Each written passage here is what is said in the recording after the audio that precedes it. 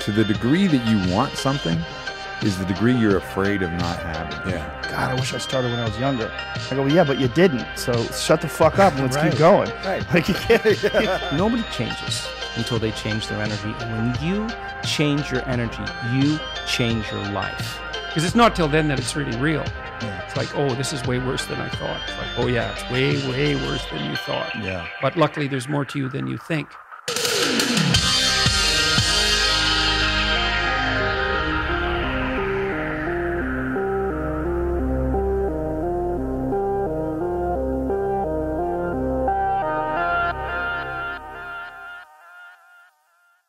What's up, Eric? What's up, Aubrey? Thank you for coming on your podcast. Yeah, for real.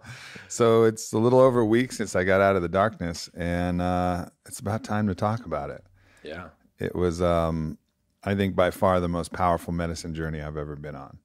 There's been nothing that's even come close to really reaching the depth that this journey has reached. And from the level of challenge of integration to the level of depth of uncovering, aspects of my psyche, and even to the vision state itself, which I'd heard about, but I kind of discredited. I was like, y'all don't know visions. I've done DMT. I've done DMT a lot. Like I know what visions are. I'm sure your visions are cute, but fuck, man, this went as deep as I could have possibly imagined, way deeper than I possibly could have imagined. And anybody who's saying that, DMT isn't produced in the brain, I recognize that it's virtually impossible to create the vivisection at the point of a visionary state. Like, who's going to volunteer to let their brain be opened or stabbed at the point that they're having a DMT rush? But I'm run the experiment. Yeah, I'm quite confident in the endogenous production of DMT. Obviously, this could be a function of some kind of imagination, but we'll get into all the visions. But that wasn't really why I was called for it, because I got a lot of ways that I can see things in my what third was eye. it about the darkness? Because I remember when you first heard about it, it was all that you were talking about for a while. What about it called you? I think it's a very difficult thing to answer when something calls to you, because it doesn't call with reasons, right? Particularly, it's like you hear the calling and then you apply the reasons to justify and make sense of the calling. Yeah. But really, I was sick and I needed to heal, and this was something that whatever that higher intelligence inside of me, call it the soul if you want, if you're comfortable with that vocabulary. I do want. Whatever that thing was saying, you need medicine, and the medicine is the darkness. And it was so clear. Yeah. It was just so clear and irrefutable when I had heard about it from Akshay on the podcast, and that was the second time I heard about it because Aaron Alexander mentioned it. And I heard him describe it. I was like, oh, I have to do this. Yeah. And we're going to use the structure of the hero's journey to kind of weave the thread of everything that happened. And so stage one is the ordinary world. And so what was the life that you were in before you heard this call? Like, what was the sickness? Like, how are you sick? What was going on? The thing about being sick when you're in the ordinary world is you don't know how sick you are. Right. You're blaming it on little things that, oh, well, this thing is bothering me. You externalize your internal sickness, right? Well, if I could just fix this thing, if I could fix this relationship, things would be Gucci. Good, yeah. If I could fix this thing, things would be Gucci. Oh, I'm just a little tired today. Like, if I could, maybe I need a little cleanse, or maybe I need this little thing. So you're focused on the body, you're focused on the externalization of all your challenges, but you don't really realize what the true sickness is inside. And honestly, it took me 5 days in the darkness before I really realized what the sickness was. And we'll get to that, but really it was almost as if, I was quite confident going into the darkness, and I didn't think the darkness was going to be able to break me. And I was right. The darkness wasn't going to be able to break me because I was already broken.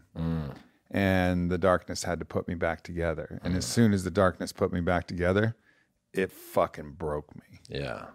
And that was the interesting part was, and broke me in a good way, like kind of cracked me open from my own kind of delusional mental pathologies that I'd been living in. Yeah, the way that I think about it is that if your leg breaks and it heals crooked, you can walk on it, but it's painful. But if you are going to heal it, you have to re-break it. And it has to be reset, and then that allows it to heal properly. Yeah. You know? And I think the ordinary world is something that a lot of people can identify with, that you don't know what it is that's wrong, but you know that something is off. And it's not until you go through the hero's journey that you recognize what it was that was wrong. Yeah. There's a great quote from Khalil Gibran that I was using before I went in, and it really resonated. And it basically says every man is two men, one who sleeps in the light and the other who wakes in the darkness. And the ordinary world is the world of sleeping in the light. Yeah. Right? Like we're going through the motions. We're doing what we're supposed to do. We're accomplishing the things we're supposed to accomplish. We have the relationship that everybody is applauding us for. We have the body, the meat suit that everybody's like, nice fucking suit. And you're like, yeah, it's pretty good, right? Not so bad, you know? Like, and then whatever outfit you're wearing, whatever other things, what car you're driving, all of these things that people are reinforcing, like, yeah, good job, man. You're doing great. And the ordinary world's saying, like, really good. But inside, we're like, I don't know. Yeah, there's some problems. It's the young Buddha in the palace walls, and his father gave him all the women and all the feasts and all the parties. But a part of him knew, because he saw death for the first time. He was like, I have to leave. Yeah. I have to go. He even had babies. I didn't know that. I think he had babies in the palace walls. Can someone look that up? Did Buddha have babies? I think he had he did the whole thing. Yeah. Like he had the whole setup inside the palace walls, but that was his ordinary world. But it still wasn't. It wasn't his calling. It wasn't his calling. Yeah. Something was still off, even though he'd had everything that everybody was looking for. What does it say? He had just had a child right before he left. Just had a child right before he left. I mean, he did the whole ordinary world thing all the way to the end. The feasts, the women, the childbirth, the whole thing. Yeah. And nothing could kind of quench his call to adventure, which is the second stage of this journey. Yeah. And so let's get into the call for you. What was the call? And I guess, how did it arise in your life? And then how did you say yes? Because you went on this trip and there was a lot that had to happen to get you to the point of walking through that doorway into the darkness. Can you kind of tell us what that story was? It was almost like it was just I heard the call, and I've had enough experience hearing calls and knowing when the call is clear enough and knowing the source of the call. Yeah. Like the source of this call is not like the call when my homie's like, yo, I'm throwing a party trip. It's on a yacht. Like here, the Instagram profiles of the people who are coming, like it's going to be sick. Like that's a call that comes from maybe my groin and my head. And I'm like, yeah, that sounds fun. The ego, let's fucking do that. That's a different type of call. That's, lust and desire and the desire to chase a thrill or a pleasure or an experience. This was something much, much deeper. And so it was I know enough now that call is undeniable. Yeah. So we just started looking at the locations and ended up settling on the perfect location out in the Black Forest in Germany. Little town, I think it's called Sachsenwalden, which I think one of the drivers told me translates to the middle of nowhere. Perfect. But it's just this like beautiful pastoral, landscape out there, and led by a retreat director who spent 10 years studying under a guru in India, spent a month in isolation in a dark cave, and is deeply steeped in the meditative traditions of the Hindu lineage. Has a beautiful family in this house and 8 dark rooms. And, it's just, they go under the name Darkness Retreat, and that's, and that was the place that ended up working out. And it ended up happening to be right on the tail end of this crazy trip to Poland that I took with a bunch of great dudes, like a real communities, of men that just flourished in the initiation underneath the cold with Wim Hof, which was like in some ways a great preparation because it told me that I could push through challenges that were incredibly extreme. We climbed Mount Śnieżka, which was a 4.5-hour climb without a shirt on. and it was like sleet and snow. We spent 10 minutes in a ice bath where we had to break the top of the ice, and I spent over 2 minutes underneath the water, and all stuff like I'm not recommending necessarily, but nonetheless, having everybody there supporting was just a huge element of that, and also, taught me to, what was possible when I really like set my mind straight. But it also was exhausting. For sure. It was so I did not come in fucking rested. No.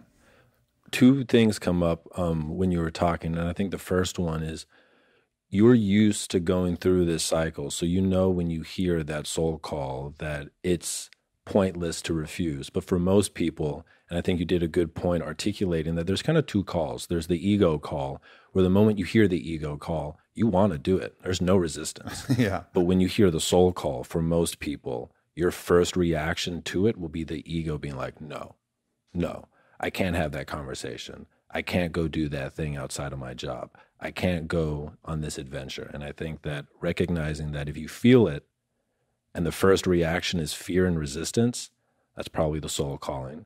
And the other thing that comes up is the beauty of going to Poland first. It kind of reminds me of like when one of the knights would go, like when they knew they had to go on one of their quests, they would all get together in the mead hall, congregate, have that community, because they didn't know, if they'd be coming back, so they could reconnect to their tribe, but then they got to go out alone. Yeah. Into the forest is almost always where they go. And where did you go? Into the dark forest. Yeah. Yeah, into the darkness. Yeah, those are both good points.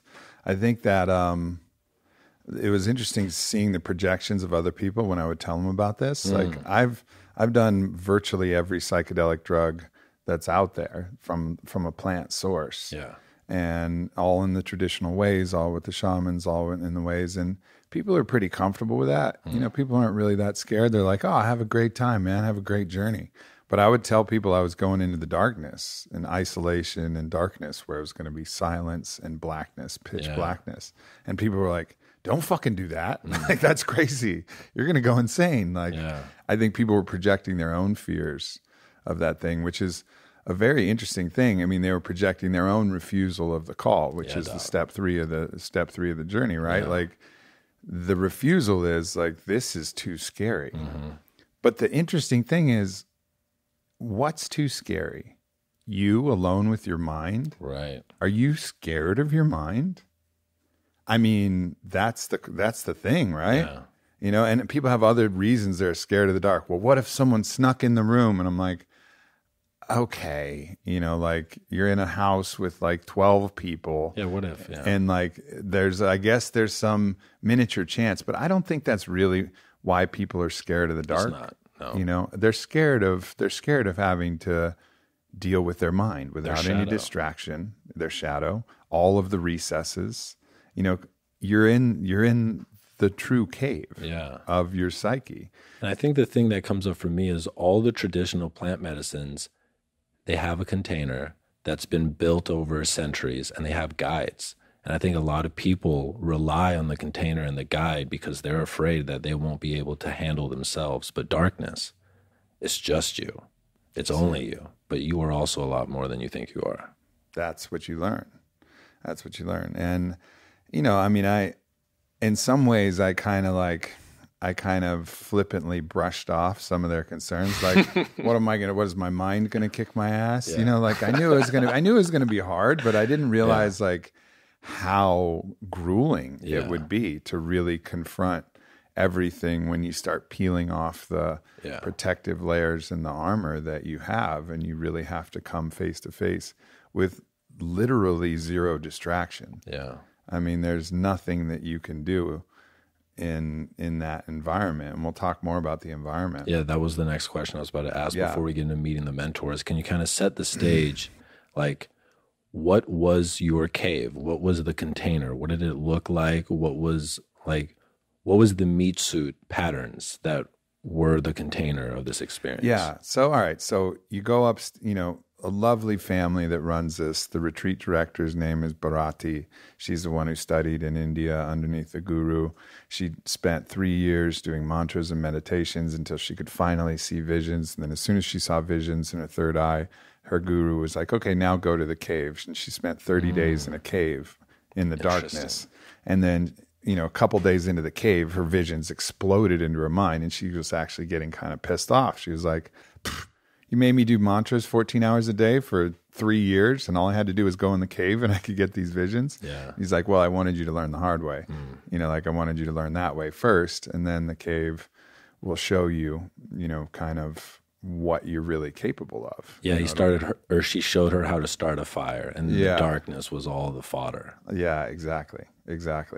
And it's interesting thinking back to, you look at all of these kind of mystical traditions. You read Rumi's writing, and he has some really interesting quotes. You even go back to some biblical teachings. You know, Jesus spent 40 days in the desert. Initiation rituals. Well, what is the signature of the desert? I mean, maybe it was an actual desert, but the Bible is full of allegory. It's full of metaphor. Yep. Right? Like that's the only way that you can actually read it. To get the most wisdom out of it. The desert is an environment that's absent of life. It's absent of distraction. It's absent of anything else. That's one of the beautiful parts of desert medicine. Yeah. Is that it's just kind of you and yourself. You're not interacting with a lot of animals. But the ultimate desert is the darkness. Yeah. That is the complete removal of everything else. And so it's kind of curious to me, and I would hypothesize that the most enlightening experience would not be to go to just a sandy place and just chill under a tree in a sandy place, which I'm sure the isolation, the vipassana of just being alone in a sandy place where the sun comes up and the sun comes down, I'm sure that's valuable. But you really want to go deep? The desert is a cave.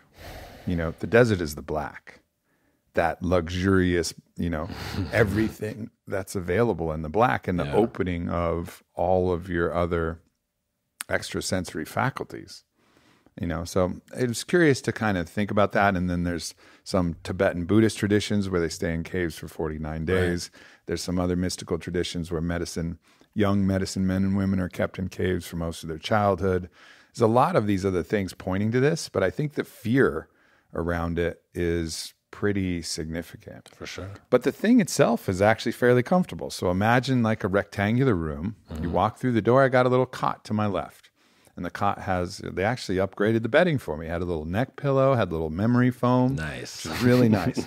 Then to my right, as soon as I enter the door, is a little table where I can eat, and a little chair with a rattan kind of wood that's around it, and that's very important because I just fucking smashed my face on it. So, and then there's a window that's completely blacked out that you're able to open because that's the only way to get in circulation. And then there's a radiator underneath the window, and then there's a tiny little toilet and a shower, and then there's a dresser, and in the other like far left-hand side there's a dresser, and then there's a little tiny little couch thing that's like a one-seater and a yoga mat. So the whole room is probably 20 foot by 10 foot, and but cozy. And then to get into the room, you go through 2 doors, and then you go into this little hallway. Across from my door was another room, another blacked out room. And then if I went left, then that was where they dropped off the food. So it's almost like there was an in-between chamber between where you were sleeping and where they were all, that you could go meet, but it was still completely black. Completely black. So there's a little hallway in there, and then if I went to the right, that took me through 2 doors into the main house. If I went left, it took me to the end of the hallway where they would drop off my food. And they would ring a little bell and drop off my food. So this in-between chamber was where they would leave food, and you would walk out there, so but it was still open your completely door, dark. Walk out, and get the food. Got it. And so I kind of spent the first day when I arrived just kind of memorizing the place. Yeah. And they had a couple little, they had 2 little girls who lived in the house, which was really sweet. And one of them picked out this necklace that I have. You can hear me kind of rolling the beads if you're just listening. They're called Rudraksha seeds, and they come from these sacred trees in India, and they each have different meanings depending on how many, quote, eyes they have. It has another Hindu name, but they look like little brains. I know, they do look like little brains. And she just picked it out for me. Her name was Ananda, and I was like, which necklace should I have? And she's like, oh, this one. And I was like, okay, I'll bring that in. And I'm really glad I did, because this was kind of like anchor. This was my little blankie. This is my blankie as things got like really gnarly there in the black, which they certainly did. So then I spent everything, the first night just kind of memorizing everything and just like, okay, this is where this is where my clothes are, these are where all my supplements are, this is where everything that I need is, this is where I have extra nuts in case I'm hungry, because the diet was raw vegan, so I wanted to make sure I had a little extra protein, so got some nuts and had a few different things, and I was like, all right, I think I got everything sorted out.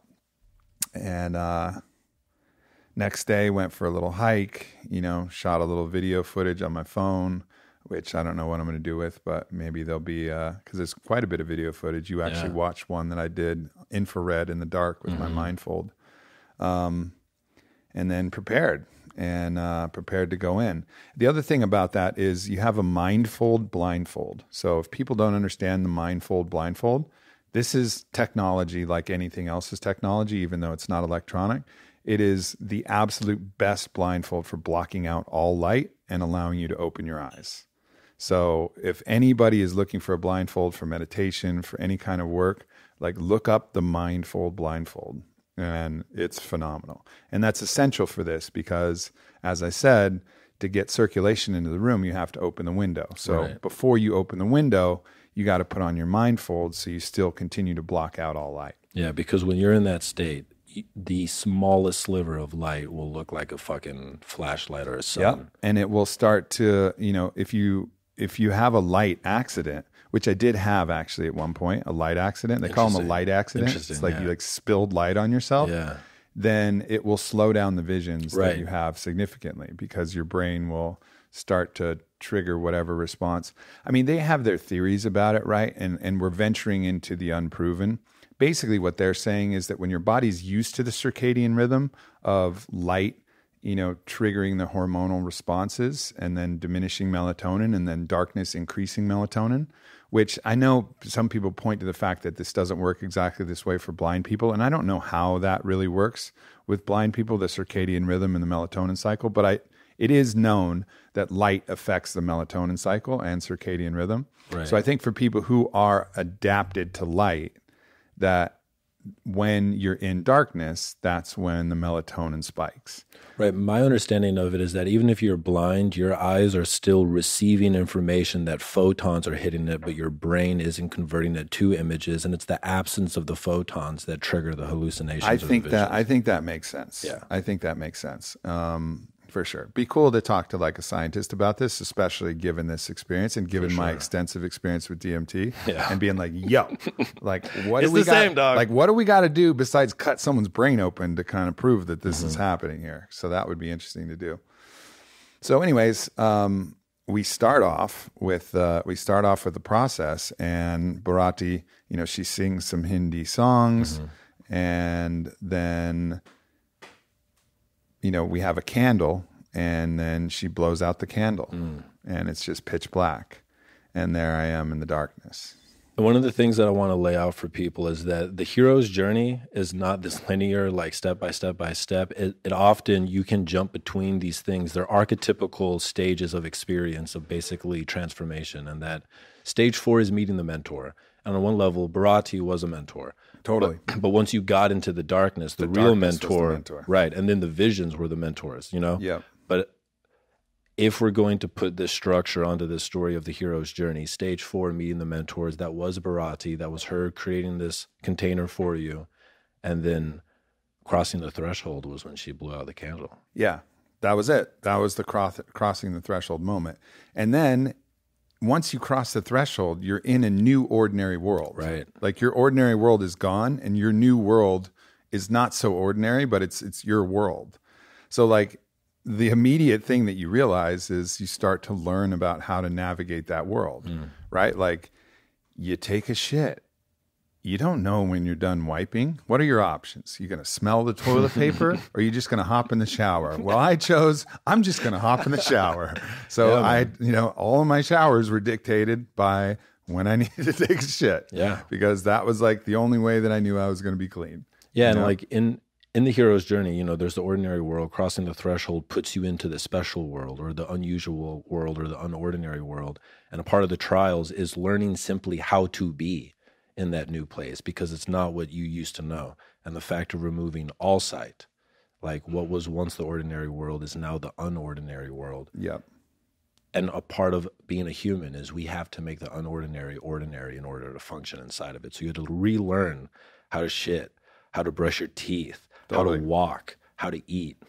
Okay, so talk about brush your teeth, right? Like, it's so hard to see things in the dark. Like, getting the toothpaste in the right amount on the toothbrush head, I realized very quickly was impossible. Yeah. So here's how you brush your teeth. You brush your teeth by flipping open the toothpaste and squeezing it in your mouth and then just grabbing the toothbrush and then rubbing it around. Yeah. Like, there's no putting the toothpaste on the toothbrush. Like, that doesn't work, right? And then with food, you really are just in a state of like trust with what you're eating. Like, you can't really look at it. And so, you know, and I would kind of feel it. And this was another big thing is, you know, I'm constantly washing my hands and sanitizing my hands. And I recognize that while this may have some pragmatic benefit, it is also me like coating my hands in a constant little layer of fear. It's my fear of getting sick, and it's my fear of transferring germs, right? So I'm caught in this weird thing of, is this practical or is this just actualizing my fear? But in the darkness, like, you really don't have that opportunity because your hands are your sight. So you're touching everything. You have to like touch all of your food. Yeah. You have to touch the walls to find your way. You have to touch all of the things around you. I would have spent the entire time just fucking sanitizing my hands from all the things I was looking for on the ground, looking for on the wall. So I had to be like, you know what? Like, this just isn't going to work. Yeah. You know, I have to like let go of this thing that I'm used to and like embrace that fear. Yeah, and what's interesting is that feels like it reveals that in your waking life, when you have sight, the constant sanitizing of the hands is like you're amputating a part of your sense body. Because if you don't allow yourself to use your hands to experience the world, it's like you're removing a part of your tools. Totally.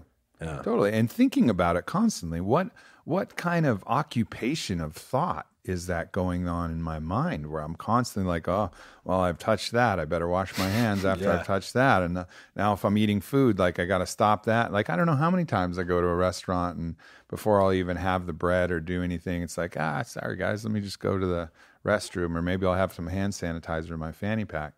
And like, maybe that's prevented me from getting sick once or twice in my life, you know? But if you really read about it, like, that's usually not why you get sick. Yeah. You get sick because you're around somebody who's fucking sick. You know, like, it's okay to touch things. Yeah. You know, but you just get used in these habitual patterns. And so wrestling with my wellness was definitely something that was exposed quickly from that thing. The other thing is silence. Like, people are talking about the darkness, and the darkness is, you know, obviously the main medicine there, but it's also silent. Like, that in and of itself is intense, you know. And for those of us who've been in a sensory deprivation tank, that's the point, is silence and darkness, but it's short. And the weightlessness gets you in this kind of meditative process, and then at a certain point you start to stir and you're like, okay, good, oh, my session's over. The session's not over. No, dog. It's just like, it's continual. So to break up the silence, Bharati had a device in there, which is a little speaker with no lights, and you just click it on and it does one thing. And it has, they call it an Om box, and it plays Om on a 15-second loop. Whoa. Indefinitely. So it's Om, Om. And that's like all you got. That's all you got. So your choices are dead silence, or the Om box, or you can, if you're getting fresh air, you can put your mindfold on and open the window, and you'll start to hear some outside sounds, which are quite lovely. The outside sounds were actually my preference, but the mindfold itself gets irritating to the eyes. And so you can't keep that on for like longer than an hour without that being like an irritant. Right. So it was just this kind of balance of like silence, Om on repeat, which eventually became maddening because I kind of like over relied on that. And then the outside, which was like the moments of heavenly sound, of just hearing an occasional bird or hearing a rooster. And just to bring awareness, like all of us in our day, when we're on autopilot, it's literally maybe 1 second of no stimulus, and our brain instantly reaches for the cacophony of things that we go to not be still. And like, I could go a week and not have more than a single second of non-reactive seeking of stimulus. And the fact, 6 days. Yeah. Like, I remember the day that you went in, I was going to bed that night, and like, it came up in my head, like, what if I did this? And I felt my face get flushed with fear when I was laying in bed, thinking about, like, I don't think I'm at a point in my life where I could do this, like where I could do 6 days. I was shocked at what an initiation it was. Like I was called to it, and so I kind of came in with a certain certain confidence and a certain thoughtlessness about it. But I was really shocked at the intensity of it. Yeah. You know, what you just said, though, reminded me of kind of in one of the last days. The first few days were really hard, escalating into kind of like peak challenge, probably around day 3 or 4. In certain ways, there was also another secondary, really deep challenge on day 5, and I want to go through all the days. Yeah. But I remember in one of the lighter moments on day 5, I was thinking like, man, I used to complain about long plane flights. You fucking pussy. Complaining about long plane flights. Oh, you have your favorite books, and you have movies, and you have someone you can talk to, and you can order things from a fucking and you can see stewardess, and you can see, and you can listen to all your music, and like you're in a virtual parrot. Oh, and you have to change. Like I don't like changing. I don't like connecting flights. I'm like, oh, you have to go to an airport where there's tons of people and things you can buy and snacks you can have. And like, you're worried about that. And you can hop on your phone and call whoever you want or text someone and you'll hear something back or communicate with, hundreds of thousands of people on your social media. You're complaining about that. Like, get the fuck out of here. Because in the darkness, in the isolation, you got nothing. Yeah. You got none of that. And so it really shifts your appreciation for these times that we think are bored. Like, oh man, yeah, long plane flight. You had everything. Yeah. Yeah, all right. Maybe you can't go to the gym when you're on the plane. Maybe you can't run around. Like, there's slight limitations to the radical freedom that we're used to when we're home or when we've arrived somewhere. But it's still like a paradise of activities and things that you can do, both distractive and like informative and accretive to your life and in all of the different ways. Yeah, and it's a reflection of hedonic adaptation, that if we're unconscious, our mind will take for granted the symphony of perfection that's happening and will only look for the things that we wish were different. Yeah. And by removing all of it, it really reconnects us to the gratitude. Like, we live in a banquet. Like, everyone listening to this, because I'm sure there are people who will tell the story, oh, I'm not Aubrey, I don't have what Aubrey has, he's talking shit that I can't relate to. If you have the time to hear this and you have the means to listen to this, like, you are in the 1% of the world, like you are living in a feast, and it's really easy to take it for granted if you don't put yourself through these types of initiation rituals. And you don't have to go in darkness for 6 days. You could simply go outside, turn off your phone, spend 1 hour not reacting, and then the whole day is more delicious. Absolutely. And, people who are judging, this idea of judging something that's better, and I know I'm jumping around here a little bit, but one of the things that I was invited to after my 4th day in the darkness was the family gets together, Bharati and the family, and every night as part of their spiritual tradition, they sing songs and chants together at night. And her husband and her 2 daughters, and then anybody else who's been helping in the kitchen and any other guests that they want to invite to their family thing, get to go down there and sing. That's beautiful. And it was absolutely beautiful, man. I mean, this is a humble house in Sachbenwalden, Germany, But having everybody around there, and there's certain songs where they have like, think a 3-year-old and a 5-year-old. The 5-year-old can sing a little bit. The 3-year-old, all she can do is run around in between us, and I have my blindfold on, but I could hear the bells. She has a little bell, and she just rings this bell. And I thought about it, and I was like, this is fucking family. Yeah. Like, this is the most important thing, period. And I remembered back to my own childhood. I remember when my family, we all lived in a 2-bedroom cabin on a place in Dripping Springs. This was when I was still in high school. And my mom, my stepdad, and my 3 sisters lived in the master bedroom. I had my own bedroom, which was basically just a bed, and all there was a living room, kitchen. That was it. It was basically like a trailer-sized home. Yeah.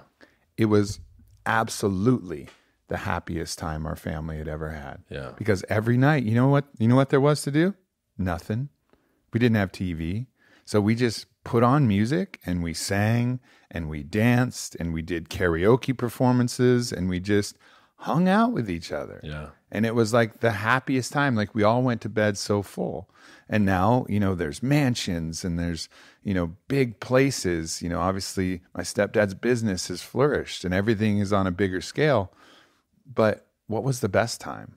The best time wasn't that. The best time was when we were all in that little cabin, and I think the best time for that family that I was staying with is when they're all just singing together and they're all like right there together. So this idea that more makes you happier, that really starts to dissolve because you don't care about that. Like, what did I ultimately care about? I just cared about like hugging the people I loved. Yeah. I just cared about being able to talk to them. Music alone. Like, all of us can listen to music. If you're listening to this podcast, you can listen to music. You know what a fucking gift it is to listen to music? Like, it's just incredible. Yeah. When you've been in silence for so long. Like, music is so rich in its own, in its own way. And all of the things we get to experience, nature, all of these things. It's not like I was like, man, I miss my really nice watch. No. I miss my blah, blah, blah. It was not that. It's like, you miss the real stuff, the connections. Things that stir your soul. Yeah. Not the ego. Exactly.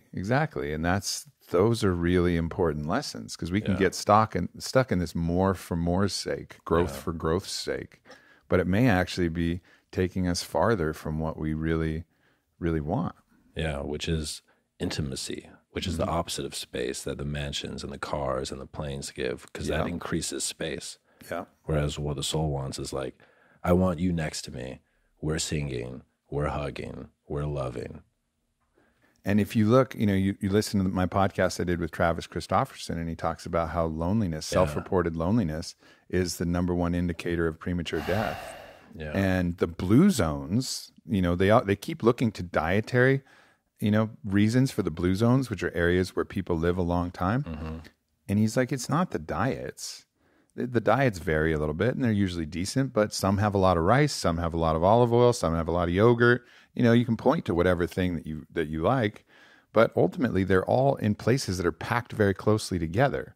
So there's a sense of community, that you're around people, you're inviting people over for dinner. There's people constantly in your life. You're close, in close proximity. And that's I think really what fills us with that kind of joy and love that not only keeps us alive, but makes life worth living. Yeah, the thing that comes up is it's almost like our psyche has evolved to be a part of a body of people. And that when you buy the mansion and you have the job, it's like a tourniquet around the hand. And if it can't connect to the rest of the body, it dies. Yeah. But it just wants to fucking be connected. And that tourniquet might look like a Rolex. Yeah, dog. Like, you may be putting Rolex tourniquets on all your hands and numbing yourself out. Yeah, man. And that's, I think, the tragedy of the story of the ordinary world. Yeah. So anyways, I go in there though, and day one, please tell day one, before we jump too far ahead, day one, the first, I have a really deep meditation on day one, which was great. I think I was really ready for it. Yeah. And the blackness is just such a beautiful technology. It's like, it's luxurious. It's beautiful. I even had the word, I wasn't even sure what this word meant. And sometimes I would get words in my head and I was like, wow, the blackness is obsequious. I was like, obsequious? I don't think I'd even really know what that means. But that means like really attentive. It would be like there's an obsequious waiter who's just constantly providing you with what you need. It's just so rich and abundant that it's just it's such a great teacher. Yeah. And it's so full. Like we think of black as the absence of things. Black is the everything. It's all of the things. And that's just the way that you look at it. And it became really clear in these early meditations, like if you have the most blinding white light and you have the deepest, darkest black, they're the same thing. You see nothing. It's just the one.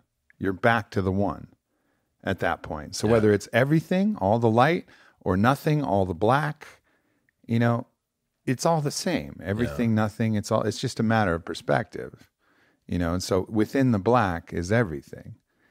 And, you know, so many people came and I appreciate their well wishes. There was so many people saying, sending you light.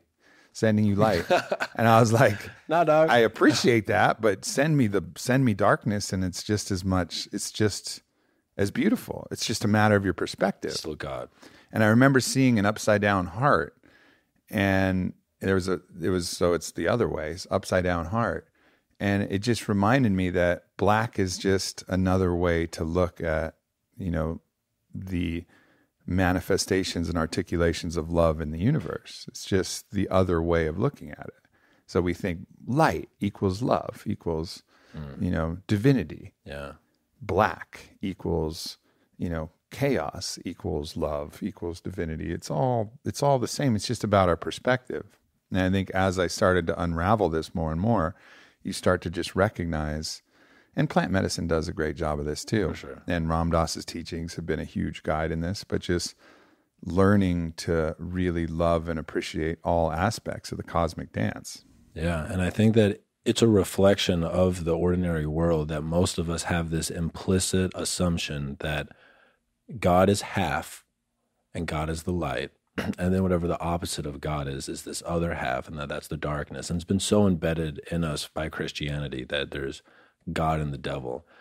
But, you know, what plant medicines will show you and what the darkness showed you is it's like an Ouroboros. Yeah. And as you go around, you come back, and it's all God. Yeah. That's the truth. That's the truth. It was interesting, you know, when I went back, I had a lot of visions, and it was interesting for me to see that some of my visions started on day one, and they were just in the depth of my meditation. Yeah. And they weren't the fractal kind of visions, but, you know, certain times things come to me in deep meditations.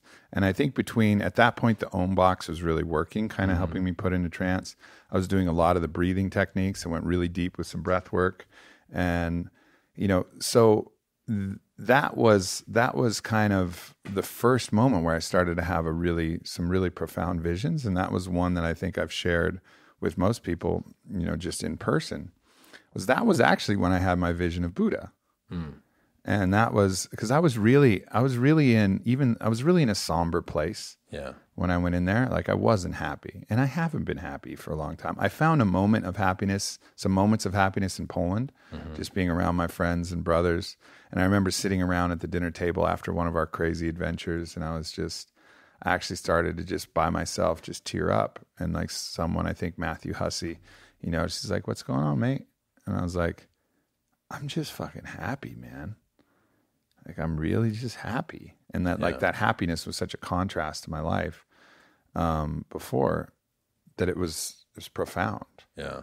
You know, because I'll burst into moments of laughter or different things, but for the most part, I'm a pretty somber kind of fellow, you know, which is probably surprising to most, but it's just, that's kind of my normal state unless I intoxicate my way out of it or find some other solution to kind of get me to the other side. And it wouldn't go so far to say that I'm depressed. I think a lot of those depressions I've been able to kind of work through, but it's just kind of like pretty low energy and pretty kind of down. And in the darkness, there's nothing that you're putting on for anybody. So I just really let myself, I just was what I was in there. So anyways, I see Buddha, and Buddha comes as this shining, like golden light figure. And and I just recognized it as Buddha, and Buddha was smiling so big, and I'm all somber. And I say, Buddha, why are you smiling? And Buddha says to me in my own mind's eye, goes, why aren't you smiling? And that actually made me smile a little bit. And then Buddha started laughing. I said, Buddha, why are you laughing? And Buddha says, why aren't you laughing? And I was like, oh, yeah. Yeah. I get it. There was nothing else to say. Right. I always whenever I encounter a being like that, I always think I should have asked some more interesting shit, you know? I should have fucking really come out with some questions, like a notepad, but that's the Buddha nature. The Buddha nature is the release of all your attachments. So of course you're smiling. And I think a reflection of it is you've done enough work where you already know that you know, and there's a pretending that you don't know, and that when you're in that space and it's just you and the beings coming through your psyche, they know that you know. And so a lot doesn't need to be said. Yeah. Yeah. A lot of those encounters were really short, but it was beautiful. I mean, it was something that's impactful, knowing that if I had a little Buddha that I could hang out with, and every time I'm taking shit too seriously, Buddha would be there to be smiling, and I'd look and be like, why aren't you smiling? I don't know, my own delusions, my own shit, my own attachments to this thing that's important now, but it's going to be trivial in fucking 20 minutes or 20 days or 20 years, whatever. It's still in the span of time, it's going to be trivial, but I'm still caught up in it for now. And the truth is that you do have that. Yeah. A Buddha's here now. I know. What were the other visions that came to you on day one? There was just interesting visions of, different kind of landscapes and different kind of worlds, but there wasn't anything that particularly stood out. I listened to my recordings, and I think I went into such a deep theta that it was crossing that threshold of dream and awake. Right, yeah. And those are the hardest ones to remember because my mental recorder is not on for sure full blast. Yeah. An easier dream to remember. When you're in that kind of what feels like a gamma, brainwave where you're hyperactive but still in the calm or alpha and things like that.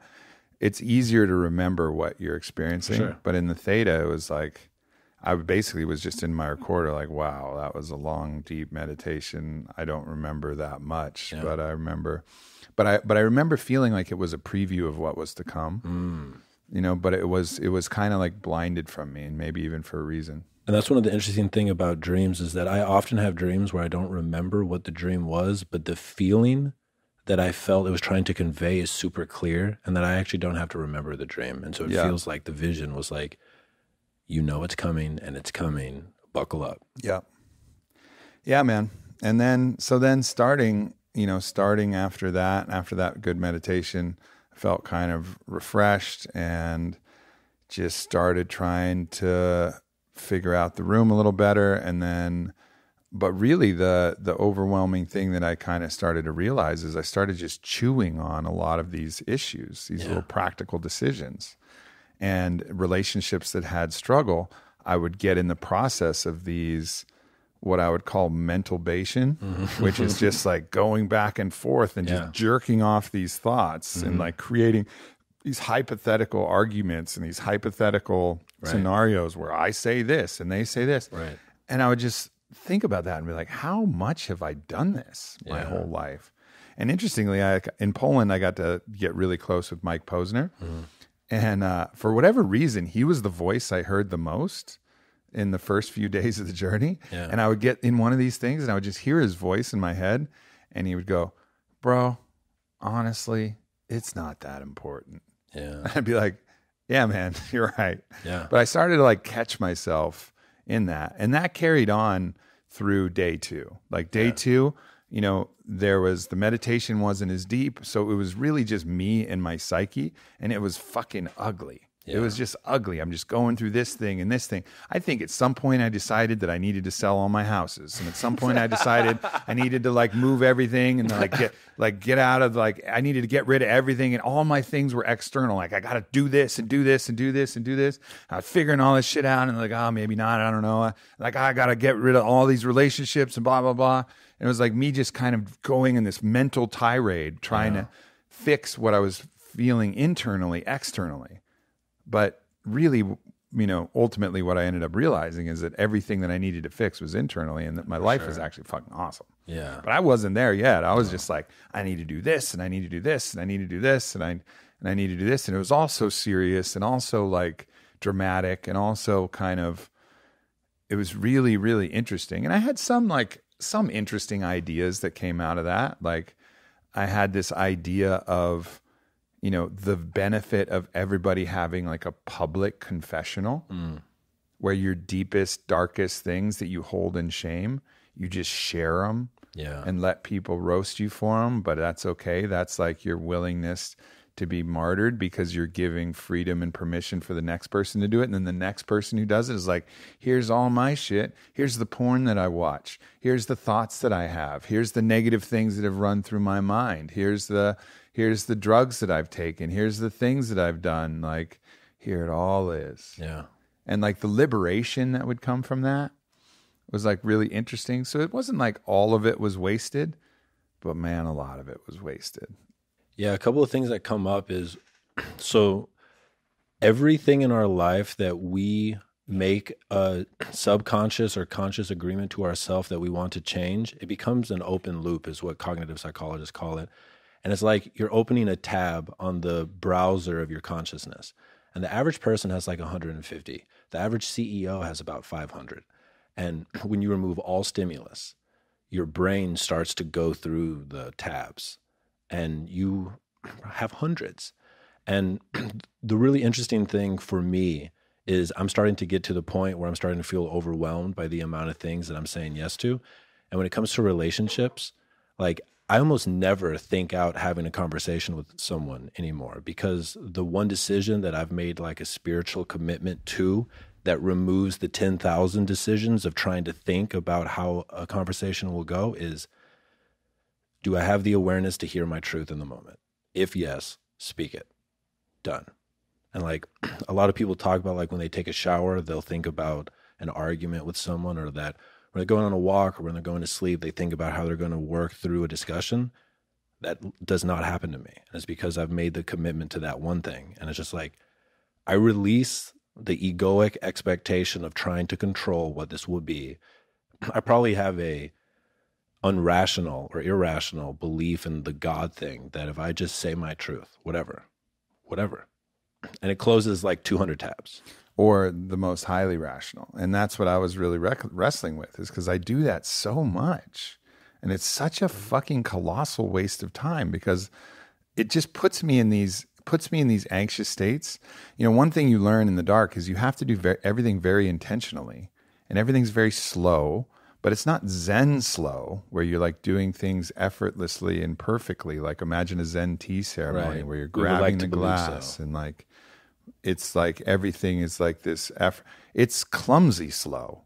You still are moving slow, but you're feeling around and you're getting your fingers in the avocado and you're like screwing it up. It's not like, but you have to do it intentionally. Otherwise you just make a mess of things. Yeah.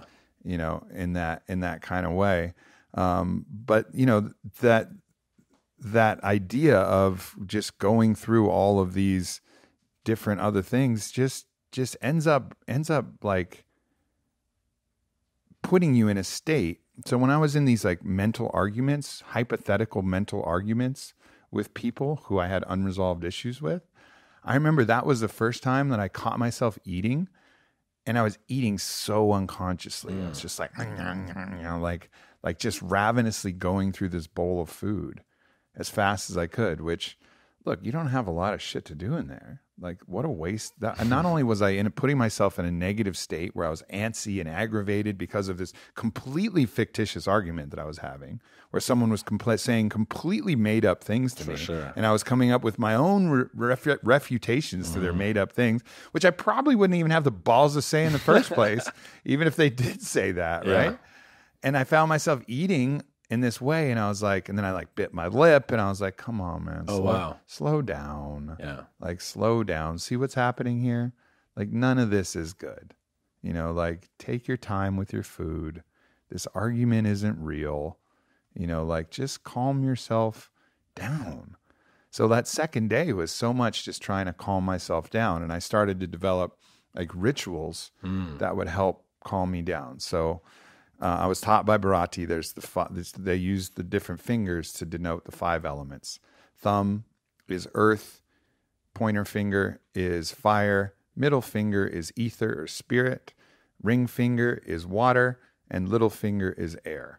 So I was like, all right, well, look, I'm going to do something that represents all 5 of these elements. So for earth, you know, I'm going to exercise my body. I had a myofascial ball in there. I was going to do yoga. Sometimes I would just shake. I would just move around.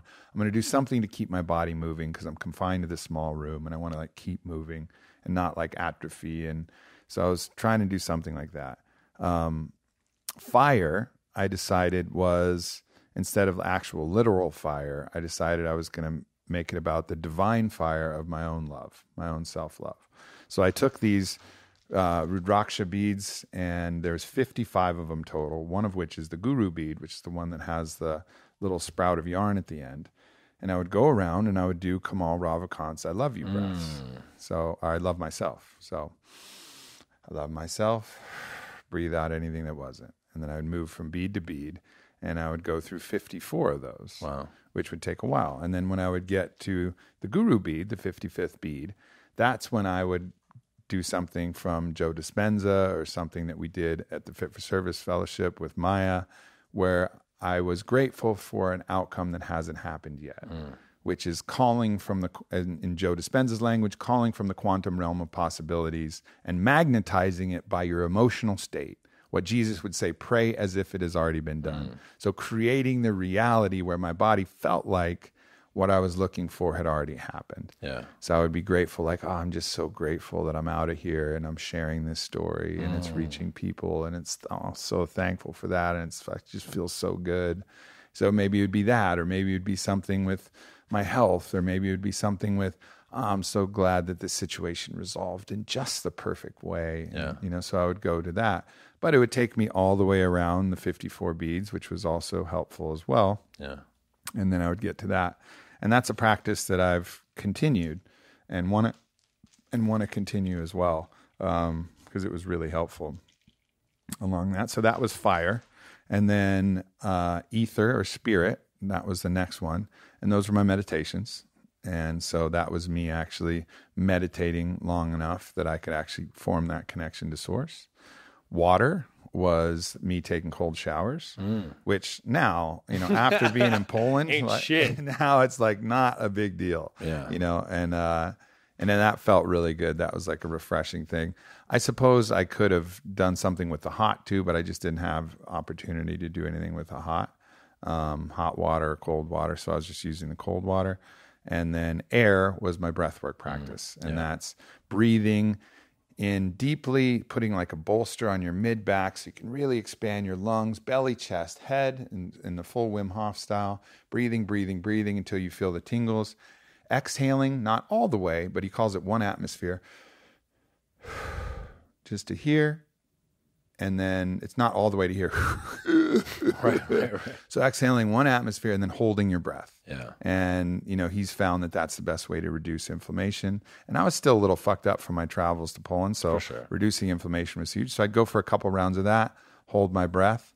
And interestingly, in the breath holds, I would start to get the first kind of glimpses of the flashes of light that would ultimately become overwhelming. Interesting. So day 2, it was my rituals, that's expressed by Namah Shivaya. Those are the 5 different elements that I was explained by Bharati anyways, and of earth, fire, ether, water, air. And I was like, all right, I'll make my way through these things. I'll eat. I'll do these different things. But for the most part, I was just fucking wrestling with myself. Yeah. And visions were very limited in day 2. And so what comes up for me in that is that stage 5. That's the tests and the allies. Stage and the 6. tests, yeah. And those were coming at you. And, you know, the mentalization, as you call it, were the first tests, and the allies were the ritual that you developed in the face of that test. Yep. No doubt. No doubt. Okay. So day 3, and I'm also sleeping pretty good day 1 and day 2. So that idea that the melatonin starts to produce, I think is a real thing, because I was sleeping really well, falling asleep, going back to sleep. And that's not a normal pattern for you. That's not. I'm not. It's not easy for me to sleep. Yeah. So that was something that was definitely unusual. So day 3 starts, and day 3 starts to get considerably harder. Yeah. Because day 3, that's when it really started to test me and I really started to question my why. Like, why the fuck am I doing this? Because I'm just stuck in my mind. I'm wrestling with these different things. I have ways to escape. But the idea that all I would have to do is open the window and take my blindfold off, and I would get to see the beautiful outside. Or I could just tell them that I was done, and I could go on jogs every day through the Black Forest, and I could go back into the meditations and just use the blackness to meditate, and I could just, stay there for the week, but and unplug, but I didn't have to do the darkness. Yeah. So I'd start all of this negotiation with myself. Whoa. Like constant negotiation with myself. And that made things so much fucking worse. Yeah. Because I realized I didn't know my why, really. I was called to this. I showed up, but I still hadn't gotten to the point where I knew my why. But I just kept hearing this voice like, have patience. And I ended up having, I think, a turning point that day is I had my mindfold on, and I was breathing the fresh air. The other part about it too is the air outside the window smelled so sweet. And I've smelled it before here in Austin and different places, but I swear every day it was like the ozone layer went all the way down to earth, and I was breathing pure O3 air that was like informed by spring brooks and giant pines. And it was like the most beautifully fragrant air I've ever smelled in my life.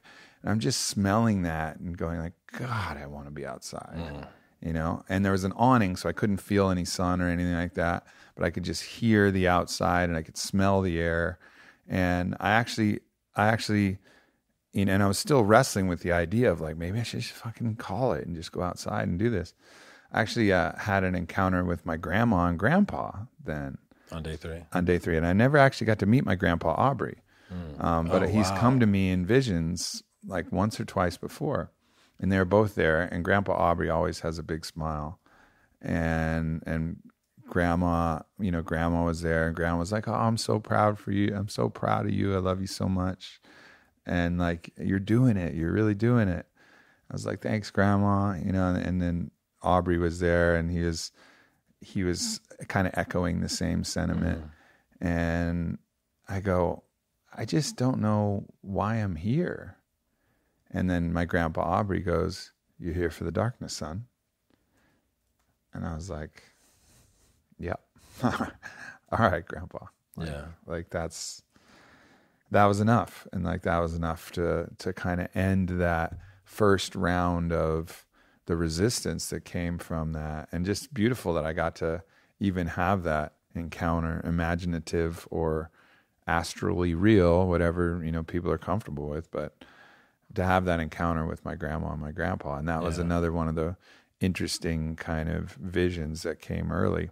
Yeah, the thing that comes up for me there is that one of the classic things that you find in all the hero myths is that the moment the hero is closest to giving up, that's when the guide, the mentor, shows up. And like one of the most beautiful things to think about here is that the gift of being able to see your grandfather came from the fact that you put yourself in a situation where you almost gave up. Yeah. That when you put the psyche through initiation rituals, it activates this part where the guides are sleeping. Like the guides are in us right now, but they don't have to be stirred because we're not in a acute stressor. But you put yourself in the darkness and you had the temptation of just fucking, you could just move your hand 4 inches and end the whole fucking thing. Yep. And because it was so close, it activates a part of the psyche that's not the ego. That's like, no, Yeah. you can do this. Yeah. It really made clear, like, that concept too of when you know your why, you can bear almost any how. Yep. Right. Nietzsche. Yeah. And then, so I really had to start questioning my why. Like, why am I doing this? And it was somewhat obscured to me. Yeah. And I started to really meditate on the selfishness of my existence, to a certain degree. Like, that's really what started to come up, because, like, well, why am I doing this? This is uncomfortable. I don't like it. Am I doing this for me to be more comfortable? Well, I don't know if there's that payoff. I'm not sure about that. I know I could be a hell of a lot more comfortable now, So like that's unclear. Or am I doing this for the ability to share this story, and the ability to like express what I learned? And I was like, yeah, maybe that. But what's the motivation behind that? Am I sharing it with people because I actually love people and I want them to benefit from it? Or do I just like having something to share because that puts me in a position where I get, the adoration of people who've done this? And so I started to really like meditate on that and be like, fuck, like the selfishness runs deep. Yeah. It's like back when I did ayahuasca and, and the dragon came and the dragon was like, do you want power? And I said, yes. And the dragon says, why? And I said, to help people. And then the dragon showed me all of the ways in which I'd used power that did actually help people, but how I also gained from it as well. So it kind of like just pulled apart this idea of the completely selfless act, and also the strategy behind different things, like how you put out content. Well, you choose content that is going to, fit the algorithms that are going to actually reach the most people. So there is some strategy at play, but if you're using strategy, are you doing it in a selfless way or a selfish way? Well, it's reaching more people, which is causing more good, but it's also giving you more feedback. So I got like stuck in this kind of deep meditation, which then eroded my why, because as my ego started to soften, the idea of like more people liking my stuff or me making more money, I was like, I don't fucking care. Like, what do I miss? I miss music and like hugging my friends. Like, I don't give a shit about this other stuff. I don't need to prove anything, So then it really came down to like, it's gotta be about service. Like, it has to be. Yeah. But I wasn't, to be honest, I just wasn't fully there yet. I was somewhere caught between serving my ego and serving other people, but neither one was strong enough to be a compelling why. Yeah. It was like, both were like, yes, I do want to help people. Yes, I do want to serve myself. But neither one was quite strong enough because I didn't love other people enough.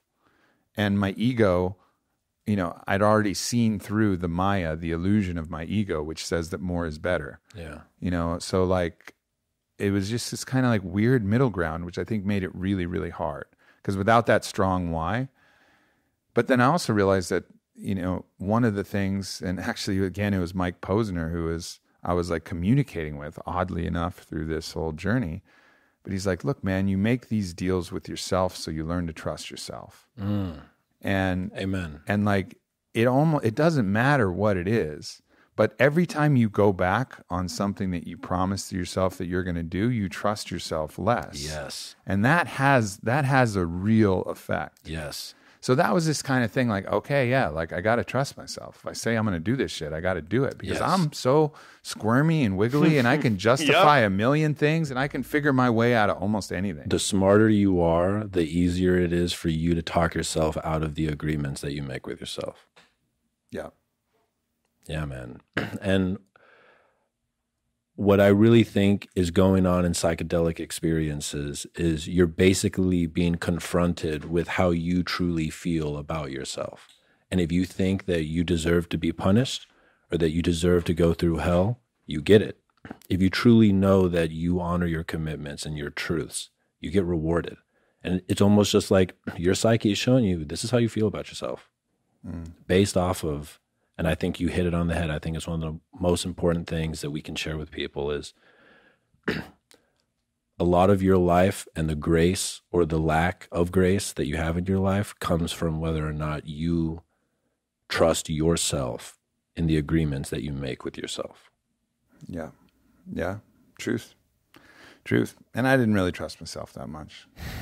I'd seen myself wiggle out of a lot of different things. I'd done the things that I needed to do. And so I had some trust, but also when it was all about me, when I'm doing something totally for me and nobody else is holding me accountable, because like I'm there in the dark. I mean, and I did some shit in Poland too that was also pretty, deep and pretty committed. But fuck, I had 12 really good friends there. Yeah, to hold me accountable. Yeah. And darkness is just me. I could just take that blindfold and I could just tilt that bitch up. Yep. And there was nobody else there to stop me from doing that. So that was the real, that was a real challenge of that feels like day. a big moment to recognize. Yeah. Yeah, it was. And that was, that night finally, I started to get the beginnings of some visionary states. And it starts with like a pulsing in your eyes. It's like a pulsing of light and just some of the fractal stuff that starts to come. And my sleep deteriorated pretty significantly. And I was wearing my Oura ring, so I kind of figured that out. But day three was a hard day. A few moments in there, a few moments where I had a few chuckles, which were the first times, a few positive moments, but a lot of it was pretty dark, pretty bleak, and pretty challenging, day three. Day four comes and the morning hits and the early morning hours, I think I'm waking up probably well before the roosters crow. So it's still dark outside. And the visions start really coming. Yeah. And the lights are flashing in my eyes. And I remember, one of my friends from Poland, Jesse Itzler, was like, "It's going to be lit." And he was just joking, but like it really was lit. Like I had these lights just constantly pulsing and flashing in my eyes. And it was like, oh shit. Because that's supposed to happen around day 5. And I had it end of day 3, start of day 4. So it was happening before. That sounds like the breath work and the meditation got you there faster. Totally. Yeah. Totally. And also probably the history of work that I've done with the plants and all of that. But it was exciting and unnerving because I felt like I had a new radio antenna and it was like tuned into this other world. But I was like, fuck, I still got a couple days of this left to go, And, but I started to kind of tap in and get like more visions and more understandings. And it became, it started off pretty dark, not like in the color and the absence of light, but like demonic, and like gruesome, and it was a real practice of like accepting and trying not to judge and show preference to those things that were celestial and those things that were beautiful, because the more I tried to fight those other 100%. Images, like, and some of it would be like a wheat thresher just mowing over people. And I'd be like, oh my God, I don't want to fucking see this. Wow. But the more I said, I don't want to see this, the longer I would be stuck in that loca of experience, that Ram which Dass you calls persist, it. Yeah. Or that which which you resist persists. So I was seeing a lot of this like kind of gruesome Kali imagery stuff. And I think that's where like there's some real deep wisdom in these kind of Hindu traditions. 100%. Is like Kali is wearing that necklace of severed arms and severed heads, and That's why I got this. yeah, and it's like that's part of it. Shiva destroys, Brahman creates. It's this part, and it's just about us releasing our preference, and finding the beauty in the destruction as well as in the creation. So really, kind of working with a lot of that was kind of a key part, and then finally, like, kind of work through that. And I started to break through that after I finally really accepted that into some lighter imagery, into some like kind of love and more celestial kind of explorations, and started to have some really interesting kind of understandings come in. I think the first one was, like I said, sometimes words would get stuck in my head. And the word aperspectival got stuck in my head. I was like, this word, I can't stop saying this word. Yeah. And so I wonder what this is trying to teach me. And I was like, what is aperspectival? What is it in the absence of perspective? I was thinking the soul. I was like, no, because the soul has its own lifetimes and it has its own container. Well, the only thing that's truly aperspectival is nothing or everything. Omniperspectival or actually aperspectival, same thing. So the only thing that's actually aperspectival is the divine, is source, is the one, is God. And then, so I was recognizing that, okay, so if I was going to define what God is, then I would call it the loving, aperspectival witness, law. And I was like, it was curious to me. I was like, oh, God's law. Yeah. The loving aperspectival witness. And I realized, like, if you keep playing the witness game, so there's me, the one playing Aubrey, and then there's the witness of the one playing Aubrey, and then there's the witness of the witness of the one playing Aubrey, and the witness of the witness of the witness of the one playing Aubrey. And if you keep going to that, you eventually get to the witness that witnesses all from no perspective. It's like Hermes Trismegistus's quote, God is an infinite sphere whose center is everywhere, but whose circumference is nowhere. Center is everywhere, circumference is nowhere. Aperspectival, right? That takes me back to an ayahuasca vision. I didn't know he said that quote. That's amazing. That's an amazing quote, right? I mean, like, you start to realize that, and I was like, okay, well, that's God then. And so, like, downloads started to come. Yeah. And I have 13 pages of downloads, and there's no way I can even remember them because I did them on a voice recorder and put them in. But these are some of definitely the big ones. And then I started to work on my own kind of guiding mantra for myself. Maharaji told Ram Dass, love everybody, tell the truth. And I played with that one. And I was like, maybe eventually I'll adopt that as my own. But really what seemed to make the most sense to me was love yourself, be honest. Yeah. Because yourself is a representation of everyone and everything. From that does the other. From that does the other. And so, like Rumi says, we are not a drop in the ocean, we are the ocean in a drop. If we're able to totally love ourselves, we're able to totally love everything. So love yourself, and that's a great place to start. Right. Because we judge ourselves more than we judge any other aspect of anything, typically. So love yourself and then be honest. Because tell the truth is a different thing, because telling it, the idea is an expression of truth that is verbalized, and it still works, but be honest to me was just a little bit different. It's more humble. It's like, because it's not claiming that you have the ability to articulate the truth, but that the best that you can do is to be honest with where you are. I'm feeling this. Right. And it's not claiming anything is a fact. That's really it's interesting.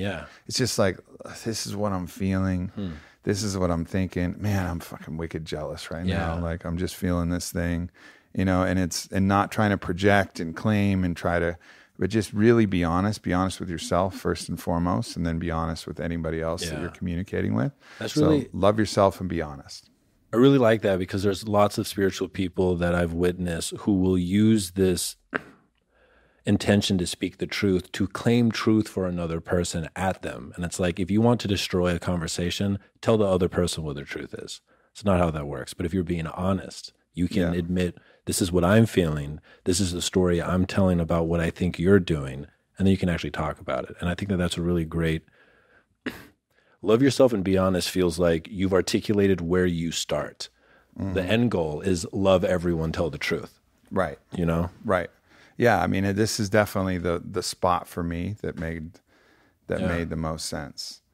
And, I started to explore different other kind of relationship. And I might be confusing day 4 and 5 here, but I'll try and keep it roughly together. But I started coming up with acronyms, for interesting things. And some of it was just guides to relationships. So if you're in a relationship, your goal should be to be loving, aware, respectful, and kind, right? So loving. Obviously, that's the easiest one to remember. That means to be open to love, to be generous with your love, and to graciously receive it, not to block it off. Because I started to become aware that I've been blocking off love. I started to think of myself like I've been like a fucking an action hero in a movie, like a Jean-Claude Van Damme movie called Hard to Love. And that was Chris Marcus, Aubrey Marcus. That was me my whole life, hard to love, because I wouldn't fully let it in. Not even my mom, who like loved me as unconditionally as any human being could. I just never really fucking fully let it in. And to plant a flag here, you would say that this is approach to the inmost cave is starting to recognize? It's starting to recognize this. Yeah, for sure. For sure. This is the 7. approach to the inmost cave, for sure. And so that was it. So loving, aware, so keeping that person in mind. I think a lot of the times I've been deeply wounded. I've felt like, Whitney or whatever lover wasn't aware of me. They were just like, not even looking. So just be aware, be aware of yourself, things that you may be doing, and be aware of the other person. Respectful. And respectful means respectful of somebody's boundaries, because we're caught as humans in between the boundlessness of God, which knows no boundary. Sure, take my life, take whatever. It's just an expression of me. I'm everything. Like, it doesn't matter. Boundlessness. But we're humans. We have an ego and an identity and a body and flesh that's permeable. So boundary is necessary, like a cactus that has spines or a rose that has thorns. So we're caught between the divinity of our nature and the boundary that is the necessity for being human. 100%. So to be in a relationship, you have to respect not only your boundaries, but your partner's boundaries. Yeah, the thing that comes to mind is like a flashlight. Like, in order for the light to come through, it needs a container. And if you destroy the container, the light can't come through it anymore. And Exactly. we need boundaries. Exactly. Yeah, well, it's an absolute necessity. And any boundary that you don't put out externally, you'll create internally, right? And that internal, and I started to really recognize this actually the next morning when I had a lot of anger come up. Yeah. And I realized that I hadn't put out enough external boundaries. So what I did instead is I created internal boundaries. And those internal boundaries kept me from loving or receiving love from another person, because I was worried about them trampling on my feelings. But if I didn't love them, it didn't fucking matter anyways. So the failure to create these external boundaries doesn't actually work, because you create internal boundaries, which are trickier and harder to remove. Yeah. Whereas if lovingly you create external boundaries and say, look, it just doesn't make, it's not in the right accord for me to spend time with you right now. I love you as you are, but, it doesn't really make sense to do this, and this, we'd be better off spending time apart, or I'm not really feeling this, or whatever the thing is. And this is so hard. This is one of the things I struggle with the most, and something that I see people who want to claim the story that they're spiritual is there's this story of, because I'm spiritual, I can endure anything. Right. I can handle anything. So that's spiritual bypass. Yeah. But what they're going to end up doing is creating fucking internal boundaries. Yep. And those internal boundaries are going to keep them from love, and they're going to build resentment. And eventually that fucking lid's going to come off, which happened to me a million times. Those are all my angry outbursts, which when I have these angry outbursts, then I'm shameful about the angry outbursts. Then I repress those things more, and then they dive even deeper. Yeah, and it's this came up for me watching the video, and I know that we'll get to this point, but one of the things that has been coming up for me lately is this Buddhist idea of not having attachment. I think how a lot of people will try to implement that is to not actually allow themselves to deeply connect to life, to people, to love. And they think that that's them being in their Buddha nature of not having attachment. But what it seems to be is that if you actually allow yourself to connect deeply to your life, you are promised grief on the other end. And then to also experience that deeply. And that's the non-attachment. It's not resisting either of them being, but to just fucking rip your heart open. Like, who's that monkey god that has this? Hanuman. Yeah. Like, that feels like that's the way, as opposed to, and I'm so guilty of this, like, I've read quotes about Buddha. I'm not attached, AKA I haven't let myself open up to you at all, so you can't hurt me. And I'm enlightened. Yeah. And it's full of shit. And that was the ordeal. So the approach to the inmost cave was kind of figuring all this stuff out, sorting out different aspects of myself, figuring out boundary and relationship. And I ended up realizing, like, this idea of changing people is also a misguided idea. Guilty? Because all the thing that you can do, and Paul Selig talks about this, but I never really got it. The only thing we can really give someone is to love them as they are. Yeah, man. To love what is. And I was constantly in this trap of loving people for the potential of what they could I'm be. the same way, dude. Which is judgment. Yeah. And that judgment is going to be internalized by them. And that judgment is going to make them have less self-love for where they are, which is going to drive them further into their distractive and other mechanisms of protection. So even though we think that we're helping them reach their potential, we're showing them that we love them if they reach that potential, which is making them ashamed and afraid of the potential that they're currently in. And we're actually being counterproductive.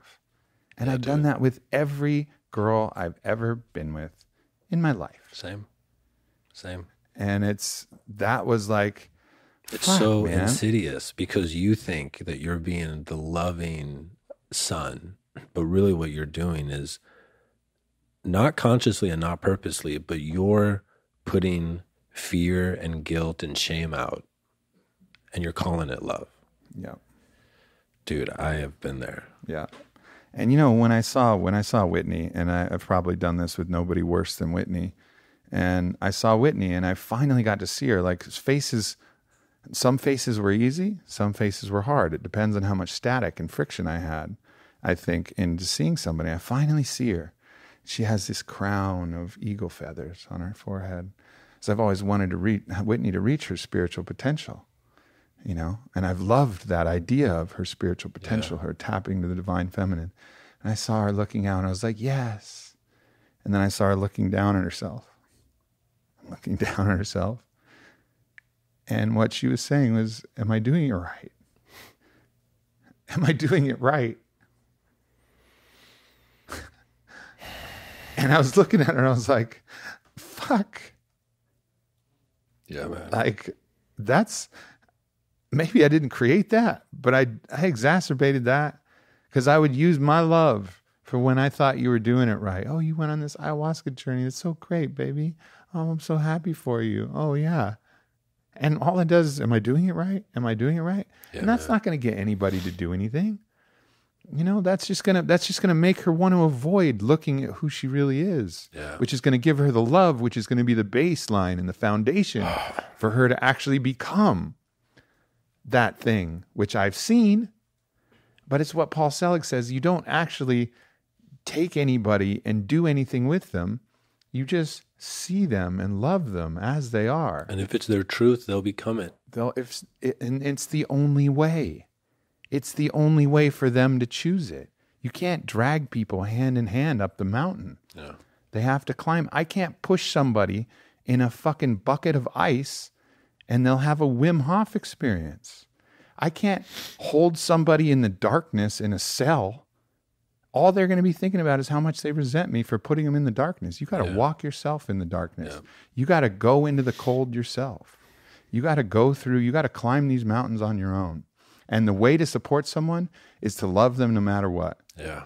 Like my friend Humble, the poet who's in Poland, he doesn't know how to swim. And the very first day, he had the courage to jump into an icy waterfall, into a pool, and he was just going to figure it out. But if someone pushed him in, yeah, man, that wouldn't have worked. He wouldn't have had that courage. And then another day, he didn't want to do that. And I told him, look, man, you don't have to do that. You got nothing to prove, brother. Like, you're worthy of, there's no reason to be hard on yourself. Yeah. Just love yourself, and whichever decision you make is perfect decision. And it's easier with guys like that, right? For sure, because we don't have the same. We don't have attachments. We're not attached. Yeah. We're not like hoping that they become something. Because we don't like whether Humble did that or not. I don't. It's up to him, man. It's up to you. You don't care. It's up to you. You just love him, period. Yeah, exactly. Like, I love you either way. Like, we're going to go back to that little house in Poland. We're going to eat some amazing food from Chef Camus, and it's all going to be good no matter what. I'm not going to think any less of you because you didn't jump in this fucking freezing waterfall for the second time in the middle of the night with these tiki torches up. Like, I don't care, But with our partners and the people we're invested in and attached to, that's when it gets hard. So, like, I had that realization, and just like my purpose is to love people as they are. Yeah. And that started to give me like a real understanding of my purpose.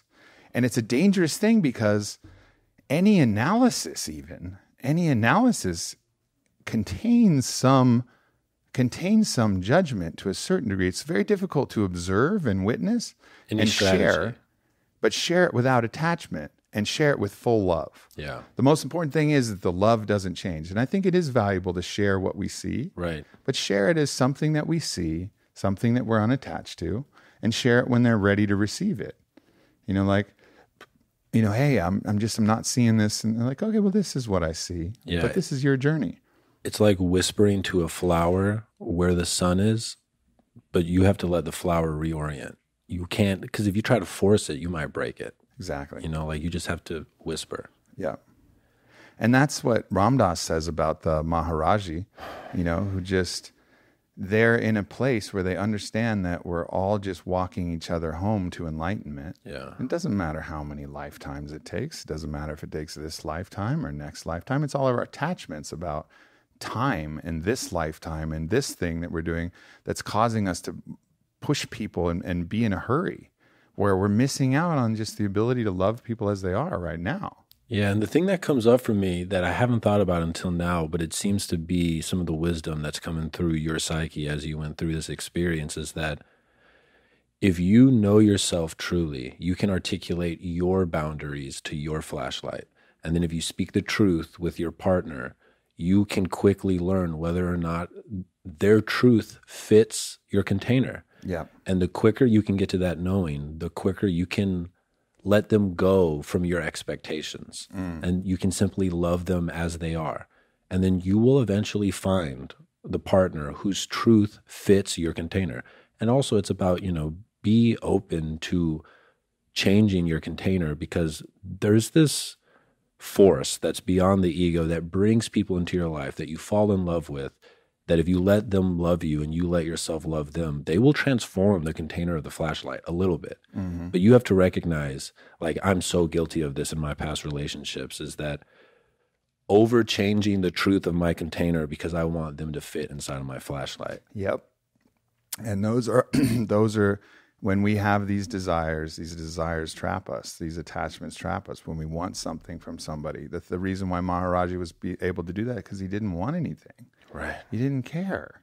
He was like free of his attachment as to whether someone gained any kind of spiritual enlightenment or not. He knew they were all getting there anyways, because he was seeing from the aperspectival approach of this is just one of infinite worlds and lokas of existence, and it's all helping the soul learn, and it's fine. But our attachment and our desires will cause us to adjust our boundaries and adjust the way that we act, adjust the things that we're trying to create. Outside of our truth. So I came up with the other acronym, HEB, which is a funny grocery store that's here in Austin, but it worked. And it's honesty, like radical honesty, expectation management. Well, first of all, LARK was the first one, loving, aware, respectful, kind. Kind is actually one that I struggled with, but I really understood that kindness is just, there's a kind of dispassionate nature to being aperspectival. It's like, I don't care. But kindness is sometimes like giving a little bit more of a hug, giving a little bit more of a soft landing. Yeah. Just not pushing somebody so much into the radical truth by sharing the thing, that you're just kind, or maybe not doing the things that are going to be so super challenging that it's actually just kindness. I think is a human thing, respecting that the human body has tenderness, and that we're not treating each other like, oh, you're just a soul. Machines. Yeah.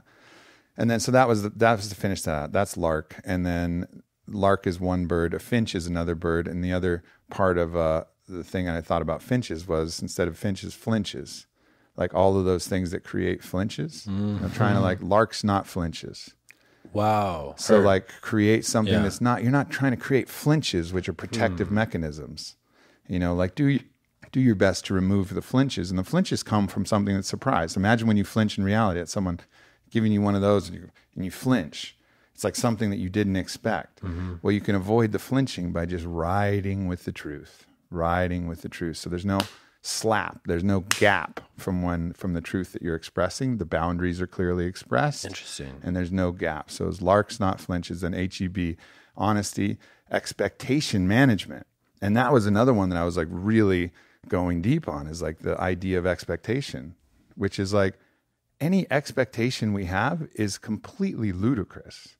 And it just leads to disappointment, because that's saying that I know better what should happen. I know better what should happen in the world than what the capital M mystery, what the capital U universe knows. I know better. And if it doesn't meet that, well, it's wrong. Yeah. And there's something inherent about, if you're in expectation, you are denying the truth of what is. Exactly. You're hypothesizing that something should be different than what it is. Which, when you take a moment to think about it, it is insanity. It's insanity. It is what it is. And you're saying, no. What isn't what should be. What hubris. And that's the ego taking the role and pretending to be God. I know best. And what happened isn't what should have happened. An interesting thing that comes up for me is, I think you're only allowed to have expectations for yourself about what you feel you could be, but you don't get the right to have expectations over how other people are or what they should be. You can see what you feel is your intuition about what they could be, and that's whispering to the flower. And I do think a part of going on the hero's journey is that feeling that what is could be otherwise. Yeah. But you only get to do that with you. And even then, it shouldn't be an expectation. It should be an intention, because otherwise you won't love yourself if it turns out differently, right? Like, my intention is this, but I don't have an expectation. What is. If I pulled my blindfold off, then what is. And that's what was, so the expectation that I was going to last 6 days, or the expectation that I was going to be celibate for 6 months, and it only turned out 9 days. Well, that was my intention, but I learned something along the way, and what is was, and what was. And, and you just start to accept that. It's like a much deeper acceptance, which helps you love yourself and helps you love other people. But yes, you're right. You can have intentions for yourself where you must be mindful of intentions for other people. It's their prerogative to make the intentions for themselves. And then the other one, again, like we've been talking about, is boundary. Like, you have to have firm boundaries. And the more you move your boundaries around, the less trustworthy you're going to be with yourself, or they're going to be less trustworthy with you. So honesty, expectation management, and boundary. Yeah. So I started to like really learn those kind of like key elements. It sounds like these were the treasures in the chest inside of the cave. Yeah. And this was all leading up to this, the approach to the inmost cave, where I'm like starting to sort some like really important shit out here. And then I started to have some more kind of loving celestial visions. I started to see rainbows. I started to, the fractal patterns increased. What was really interesting is I got to a place where finally that tension in my chest that I talk about, it just released. And I was in really deep peace. And I could actually see like the demons in my mind. They were throwing confetti in the air. It was like a big celebration. Wow. And I was just, and like my mind was like, you can take your blindfold off, man. Now you did it. You did it. And I was like, oh, fuck. I remember just wrestling with that again. Like, maybe I did. Maybe I'm done. Was there a specific vision or thought that happened right before the release in your chest? I think it was the combination of, I saw a couple visions with the key relationships that I'd had struggle with. I also went through this whole thing about loving what is. And I felt like I found some deep truth. All of the stuff we've recently been talking about, those all came. And then I also had a really personal and powerful vision of my father. And, in this vision of my father, he was in the corner of the room and he was reading a book. And my father's had mental illness for the last 8 years or so. And in that mental illness, he's heard voices that have told him that he was any variety, delusions of grandeur and that sort of thing. So messiahs, kings, whatever. I see my father in the corner of the room, and there's a lamp, and he's reading a book. And I say, hey, Dad, what book are you reading? And he says, The Book of Lies. And I said, Dad, why are you reading the Book of Lies? And he says, well, it tells me all kinds of things I want to hear. It tells me I'm a king. It tells me I'm a messiah. It tells me all these things. And he closes the book. He's like, but I'm reading the book of lies because I never thought I was enough. Because the truth was that I never loved myself and I was never enough. And then he throws the book over his shoulder and he says, son, no matter what, remember that you're enough. And remember that you're worthy of love, and it's not about what you do, and you don't have to be a king, and you don't have to be a messiah, and you don't have to be anything special. You're worthy of love just for being who you are. And it was like just such a powerful moment of my dad saying, like, you know, this is why I turned to the book of lies. My psyche turned to the book of lies, but you never have to do this. And both me and my dad share this really strong internal judge, and I learned that from him to a certain degree. And I remember just saying, like, Dad, you know, just know that everything you did was perfect. Everything you did was perfect. Because look where I am now. Here I am, Dad. Like, you did it. You did it, you know? And I don't know my ability to be able to share that with him in 3D reality, but but just sharing that with him and knowing that I'm going to do my best, whether it's to write a letter or kind of find a way to reach him in whatever state that he's in, to just say, like, look, you know, what you did was perfect. And then I also told him that I would help with my little brother and help with my stepmom and, you know, some of the things he was worried about. So I had that big, profound vision. Yeah. So it felt like I'd reached the point where I'd broken through, and my mind was like, "You're done, bitch. You're out of here. Like, you did it. Congratulations." The reason the demons were throwing the confetti were like, we need to get him out of here right now, so we don't look at the real thing. Exactly. And but there's a 24-hour call button, so I hit the 24-hour call button, and Bharati comes in to talk to me. How you doing? I say, I think I'm done. I think this is it. You know, and she's like, well, why don't you think about this? Come down to our little singing session tonight. And if after the end of that, we'll do a little gong bath and we'll do a few things. And if after that you're done, you're done. That's fine. You know, but the mind is tricky. And she was like, you know, the mind is tricky. And sometimes it says you're done when you're not done. So just be sure. Yeah. And I was like, yeah, that makes sense. Mentor. Yeah. And so I went through the rest of went through that night. And I remember, you know, as soon as I made the decision to keep the blindfold on, all of that ease that was in my chest kind of contracted. And I was like, oh, fuck, I should have just taken my blindfold off. I should have just stuck with what I was thinking. But I ended up through all the prayers and all the visions and all of the gongs and everything, I just started seeing so much more. Just the pulsing lights were increasing. The visionary state was increasing. My access to seeing these huge geometric DMT fractal, you know, beings and entities, and all this was just going overload. And I was like, all right, I got more to do. I was like, I'm going to stay. And she's like, you can come out tomorrow if you want. I was like, you know what? I think I want to stay in here 2 more days, which would be 6 days. And I had some like kind of like romantic ideas of, you know, 7 days. And on the 7th day, they said, let there be light. But Jesus, like, baby. Yeah, exactly. But I was like, fuck it. And I'm like, I'm at least 2 more days. You know, I'm going to go through a full day. And I'm really glad I did, because that night I didn't sleep much, maybe 2.5 hours on the Aura Ring, and because the visions were so intense. And I woke up and I had a dream with a lot of anger, and I hadn't felt a lot of emotion, not a lot of tears. Some, like when I had that vision with my dad and the vision with Whitney, and but anger really started to come up, and that's when I really started to explore anger. And it was interesting because I heard one of the kids, I think the 3-year-old kid, 3-year-old girl in the house, and she had a fit. She just started expressing her rage and like, rah, rah, rah, rah, like so angry. Before your anger or during your anger? So I'm angry in the morning. I'm like, wow, I'm angry. I'm fucking angry. And I started exploring that. I started feeling like, oh, but I'd repressed all of that anger. And if I was just like a kid who just yelled and screamed and got it all out, I probably wouldn't repress it. And I think so much of the repression of anger has been what's kind of kept me sad. Yeah. You know, and like kept me kind of bottled up and kept me anxious.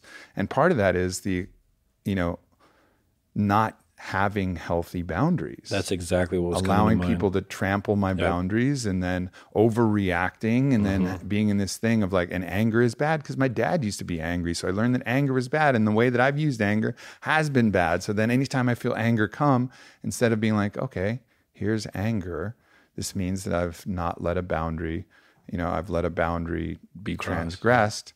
but then I'm also like bottling up this anger. So for the first part of day 5, I was just processing anger and just really like deeply looking at anger. And I started doing a lot of shaking and like as close as I could to ecstatic dance in the silence. I couldn't even handle the ohm box by then. So it was just like fucking silence at that point. I started to process that. And then that was probably took me all the way past lunch. And then that started to shift. I went into another meditation. And with Whitney in particular, this was like the first crack where the emotion shifted from anger to sadness. And this was where like I'm in the inmost cave at this point, right? Yeah. Like, so chapter 8 of the hero's journey. And in that, all Whitney said was, I've always done my best. And it was fucking devastating. Like, such a simple thing. But then I realized that every grievance I've had against her, every judgment that I've made, it's all my own. She's always done her best. And I've always done my best. And my dad's always done their best. And everybody's always done the best they could at any given moment. And for her to say, like, I've always done my best and realize that everything that I've held against her was my own, it was devastating. And I just got to see a woman, a girl, doing her best. And like that opened like this floodgate of tears and opened a pathway of like much deeper love. And I started going through different people. And then that's when I had a really strong connection with my mom. And I'm going through this meditation and I'm connecting with my mom. And my mom just said, you know, I've always loved you, son. I've always loved you so much. And I still love you so much. And recognizing then at that point that I'd never even let my mom really love me. Like never let that love like really fully in. That moment was the moment where I had probably the deepest catharsis. 20 minutes of just sobbing, recognizing that even the place where love was the safest and most assured and ever present, I never really let myself feel it. And I started to ask, why? Why? And really the answer was something that you alluded to earlier. If you let yourself feel how amazing it is to feel love, then you become attached to it. And then you know that you have to let it go. I'm going to have to let my mom go. She's in her 70s. I'm going to have to let her go. She's going to die. So if I don't really love her, I'll be okay. And I'm going to have to let Whitney go. Every time she sees another guy or if our relationship, I got to let her go. But if I let her really love me and if I really love her, then I got to let her go. And like that hurts. That hurts when you really love. So yeah, I used to think like, I'm not afraid of dying. You know, a good way to not be afraid of dying, not love living. Got nothing to lose then. So I'd trick myself. You know, I'd trick myself into believing that I wasn't afraid of death and that I wasn't scared of my mom dying and I wasn't scared of losing Whitney and I wasn't scared of all of these things. Well, of course you weren't, dummy, because you didn't really enjoy them. You didn't really love your life. You didn't really love people. You didn't really love anything because I'd protected myself because it was horrifying to think about having to let it all go if I really loved it. Yeah. Like that was just too much to bear. But then you look at the other side of the coin, which is, okay, that may be terrifying, but imagine just the absolute horror of going through the entirety of your life and never loving it. Fuck. Like that is on another level of pain. And that's why I think it's so hard for people to come to these realizations, because when I realized that I hadn't fully let love in and I hadn't loved my life, I'm 38 years old.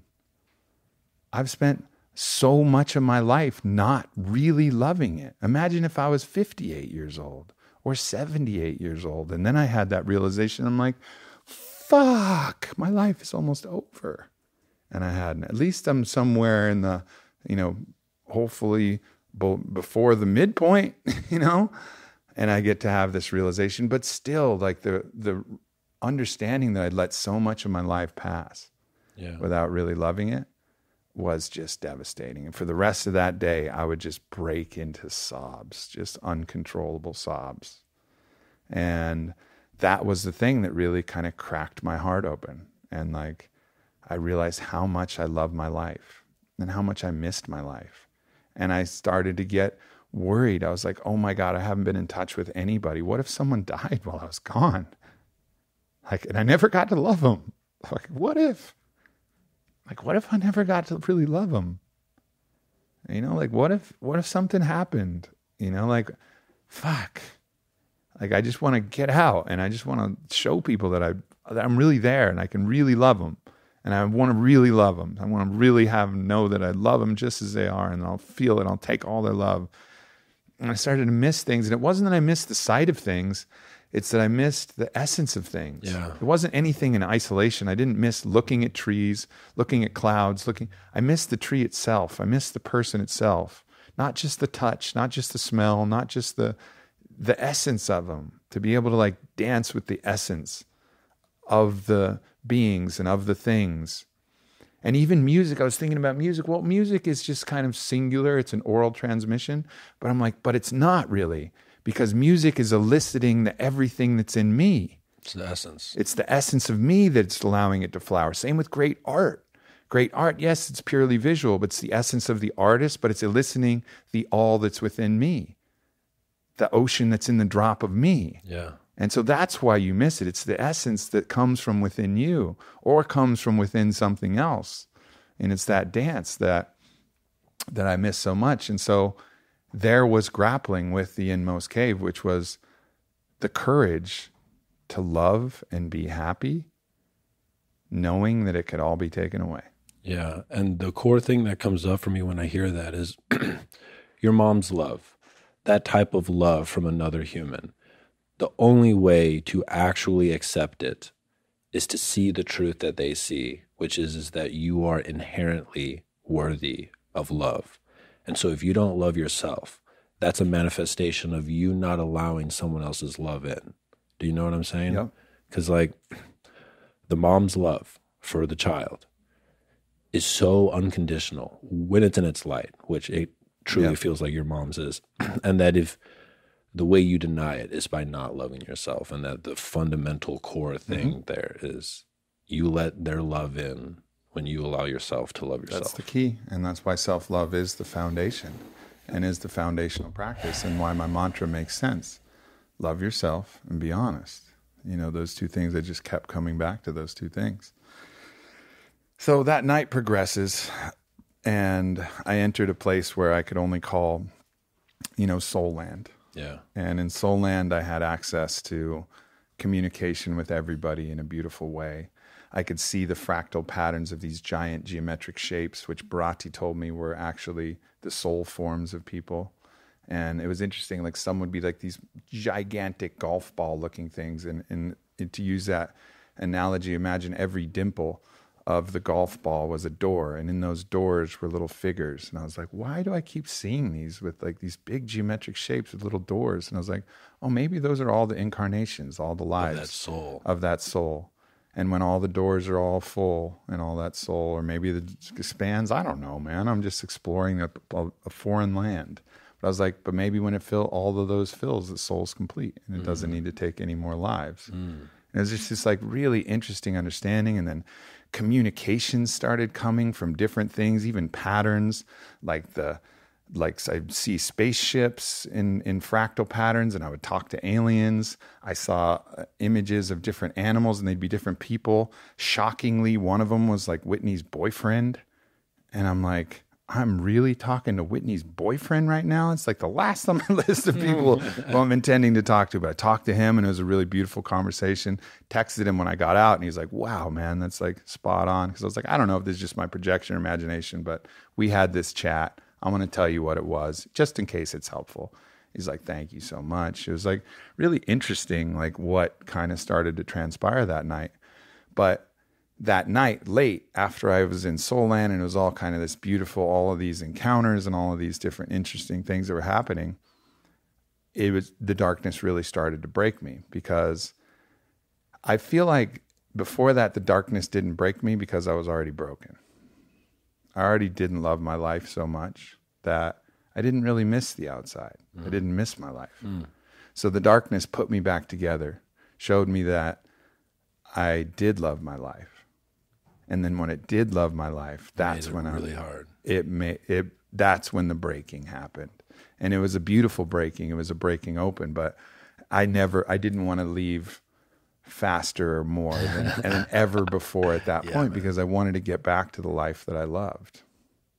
So end up getting another couple hours of sleep that night, waking up the next day, talking to Bharati, and we both agreed that that was the day, that's day 6. We both agreed that that was the day at sunset. So at sunset, I would take my mask off, and at some point I'll show people what transpired when I took my mask off, which was probably the rawest, most emotional reliefs I've ever seen, where I started looking at the trees. Yeah, I've never seen a human cry like that in my entire life. I've never cried like that in my entire life. It was absolutely overwhelming, and it went on for a long, long, long time. And I would still, throughout the next subsequent days, just burst into tears like that over anything. I mean, shit, I was, I would watch them. I watched Stranger Things 3, and just seeing the kids, seeing the kids love each other and be friends, and seeing people be people. I'd be like, fuck, I love people. And I'd start sobbing because I know that I would watch that same thing and be like, oh yeah, movie people, whatever. I would just see people and just like love people, So interestingly, so I took my blindfold off, had that whole experience of just recognizing how much I appreciated life and love. And then, that was the seizing of the sword in the classic hero's journey. The seizing of the sword was the sword of unblinding. And the unblinding comes from love. It was seeing the kingdom as it really is, and accessing the power to see the truth. That was my sword. But then the next phase, the return home. Trickiest one. Whoa. I had no respect for that phase, because I feel like ayahuasca unbuttons the vest, does some psychic surgery, and then stitches you back up. You still have stitches. You got to be mindful. You're a little fragile, but you're stitched. I was just shredded. And I was just looking at my phone for a little while, and I was like, do I open it? And I was like, all right, here we go. Yeah. I made it through the darkness. I can definitely open my phone. Yeah. And the only thing that I could do, I could see the text start flooding in, and I just hit, play on some music, and I listened to music first, listened to the Ram Dass East Forest album, and that was like, okay, step 1 is music. Wow, it's beautiful. All right, step 2, take a peek at the messages. But everything was I had so much anxiety because I was just this like raw newborn, trying to deal with all these things. And that phone's a dragon.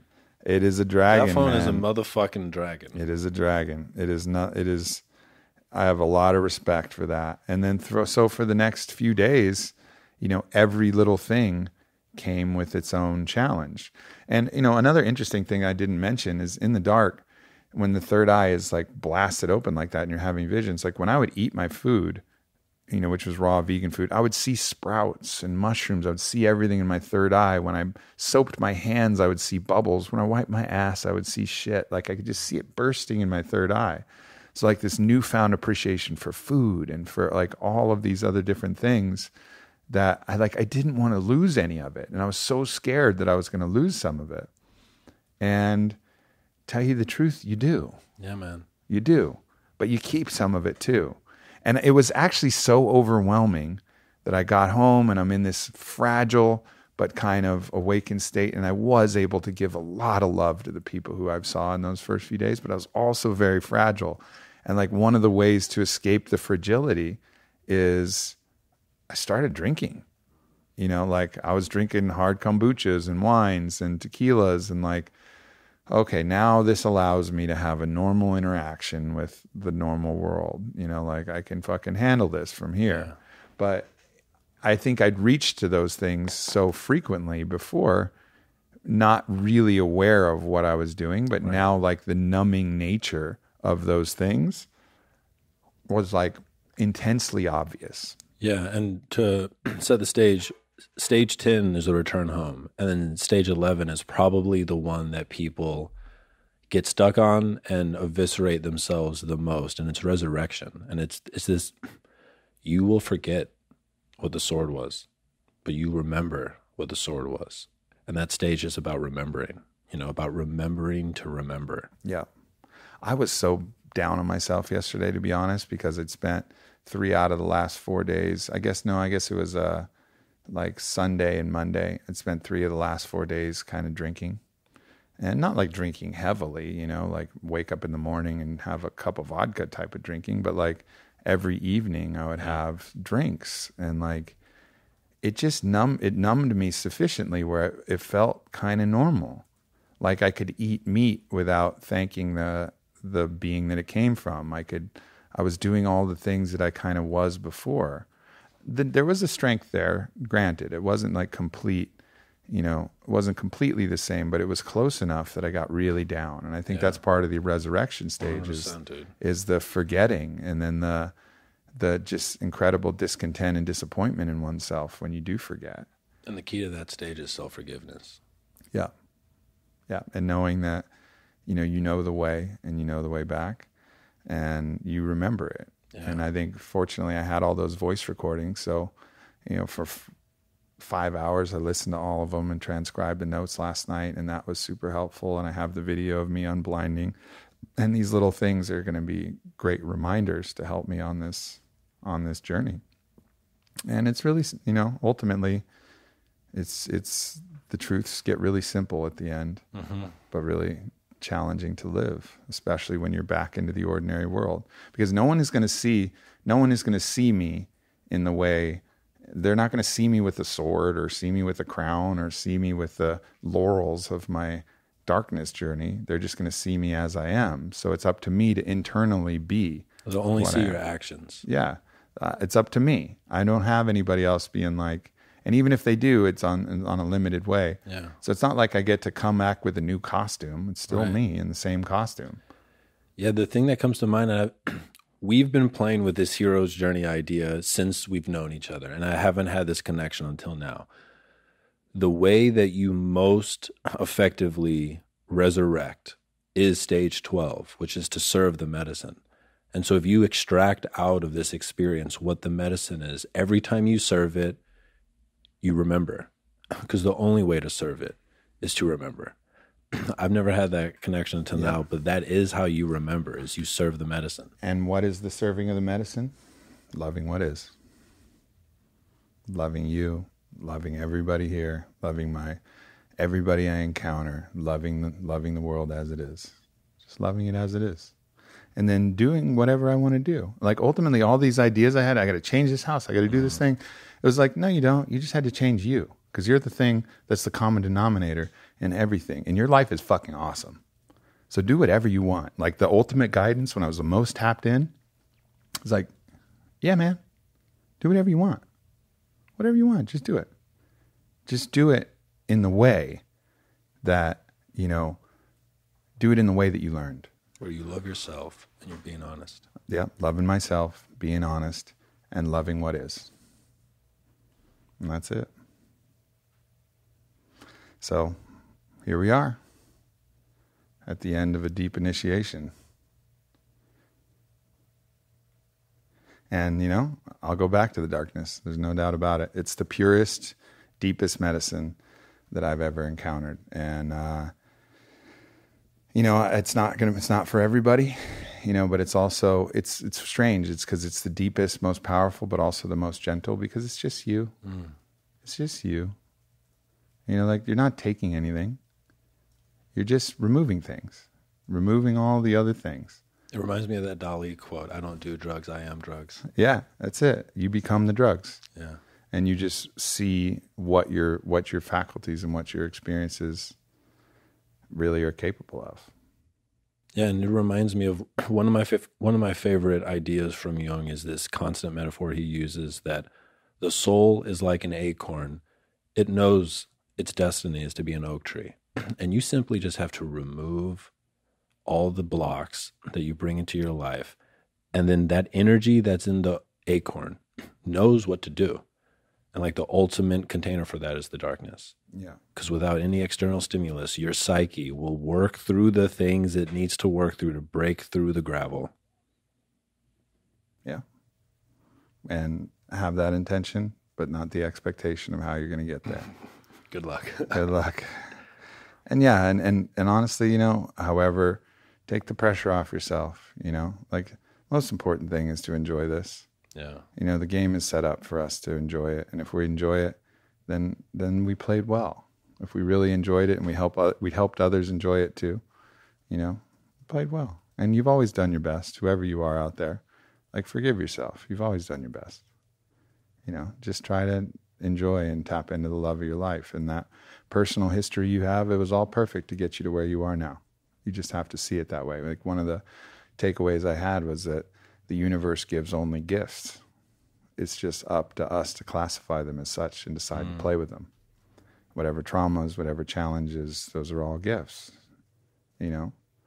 And that is up to us. And even in the most challenging situation, like Viktor Frankl's situation, fuck, that's hard to take that as a gift. But he found a way to do it. He fucking did. And he found a way to do it by saying the last of the human freedoms is our ability to choose our attitude towards any given situation. And that idea he's been able to share with the rest of the world. So, you know, and that's the core of Stoic philosophy. The obstacle is the way, you know, resistance is assistance. You know, all of these wisdoms are there. Memento mori, remember that you're going to die, so that you can kind of release your attachments and enjoy the fullness of the life. Hoka hey, you know, like today is a good day to die. Live so fully that it's okay if today is your day. And then if we're in a helicopter like Kobe was recently, and that's our day, that we've lived in such a way that, you know, it's okay if that's our time. You know, so a lot of these things, it just all kind of pull them all together. Yeah, the thing that comes to mind is a cliche becomes wisdom through experience. You know, and like there are people who will hear those and they just think it's a cliche. And it's like, put yourself through an initiation ritual and that cliche will become wisdom. You'll start to know it. Gnosis is the Greek word for knowing, and you'll just have a gnosis, a different understanding of it. And I'd like to end with this quote from Joseph Campbell. So this is regarding the hero's journey. We have not even to risk the adventure alone, for the heroes of all time have gone before us. The labyrinth is thoroughly known. We have only to follow the thread of the hero's path, and where we had thought to find an abomination, we shall find God. And where we had thought to slay another, we shall slay ourselves. Where we had thought to travel outwards, we shall come to the center of our own existence. And where we had thought to be alone, we shall be with all the world. Mm-hmm. Yeah. Well, there it is. Yeah. Thank you for helping guiding through this podcast, brother. It's been an honor to serve and live alongside you, and I look forward to doing this for many, many years, lifetimes, whatever our thing is. Let's keep it going. And thank you to everybody listening. I know this was a long podcast. Hopefully you know, actually I can release my attachment to what you got out of it, because whatever you got out of it is fucking perfect. Yeah. You know, like, so whatever it was, if you hate it, if you love it, it's all your journey. And, but you know, I'm just going to continue to remember to love what is and love you as you are, whoever you are, whether it's hate, whether it's love, just love the journey that transpires. And that's going to help me to love myself and love my life and live this way in the way that I want to live. Amen. Yep. Thank you, everybody, so much. In the outro, I'll give the links and everything if you're interested in the Darkness Retreat, going the same place that I went to. There's very few places in the world that do this, and I think the place that I went is one of the best. Obviously, they only have 8 rooms, so you know, hopefully, some more people take up the. They're gonna be booked. Take up the mantle, you know, take up the mantle and you know, help provide this in a really loving way, and darkness is a technology too. Yeah. You know, people think like it's not as easy as you think to go pitch black, because any light that you have, you'll fixate on, and it ruins the experience. I even had this necklace on, and this necklace, randomly, these 2 beads glow in the dark. So when I would like go to the window with my blindfold and there'd be light that would come in, and then I'd close the window and my blindfold would go off. My fucking necklace was lit. And I'd be like, oh no, my necklace is lit. Like, what the fuck am I going to do? So I had to put it in like multiple socks because it was so blindingly bright that it was distracting of the experience, because you want that experience where your open eyes and your closed eyes are the same. So it takes a little bit of technology to get the darkness out completely, but Craftsmanship. Yeah. Once you can get there, it's just such a powerful tool. All right. That's it. That's a wrap. I love you all so much, and I love you, Godsey. Thank you for everything. Thank you. Yep. Peace. If you enjoyed this video, please make sure to subscribe. Also, share with any friend that you think might benefit from it. And lastly, go to aubreymarcus.com, sign up for my newsletter diary, and you won't miss a thing.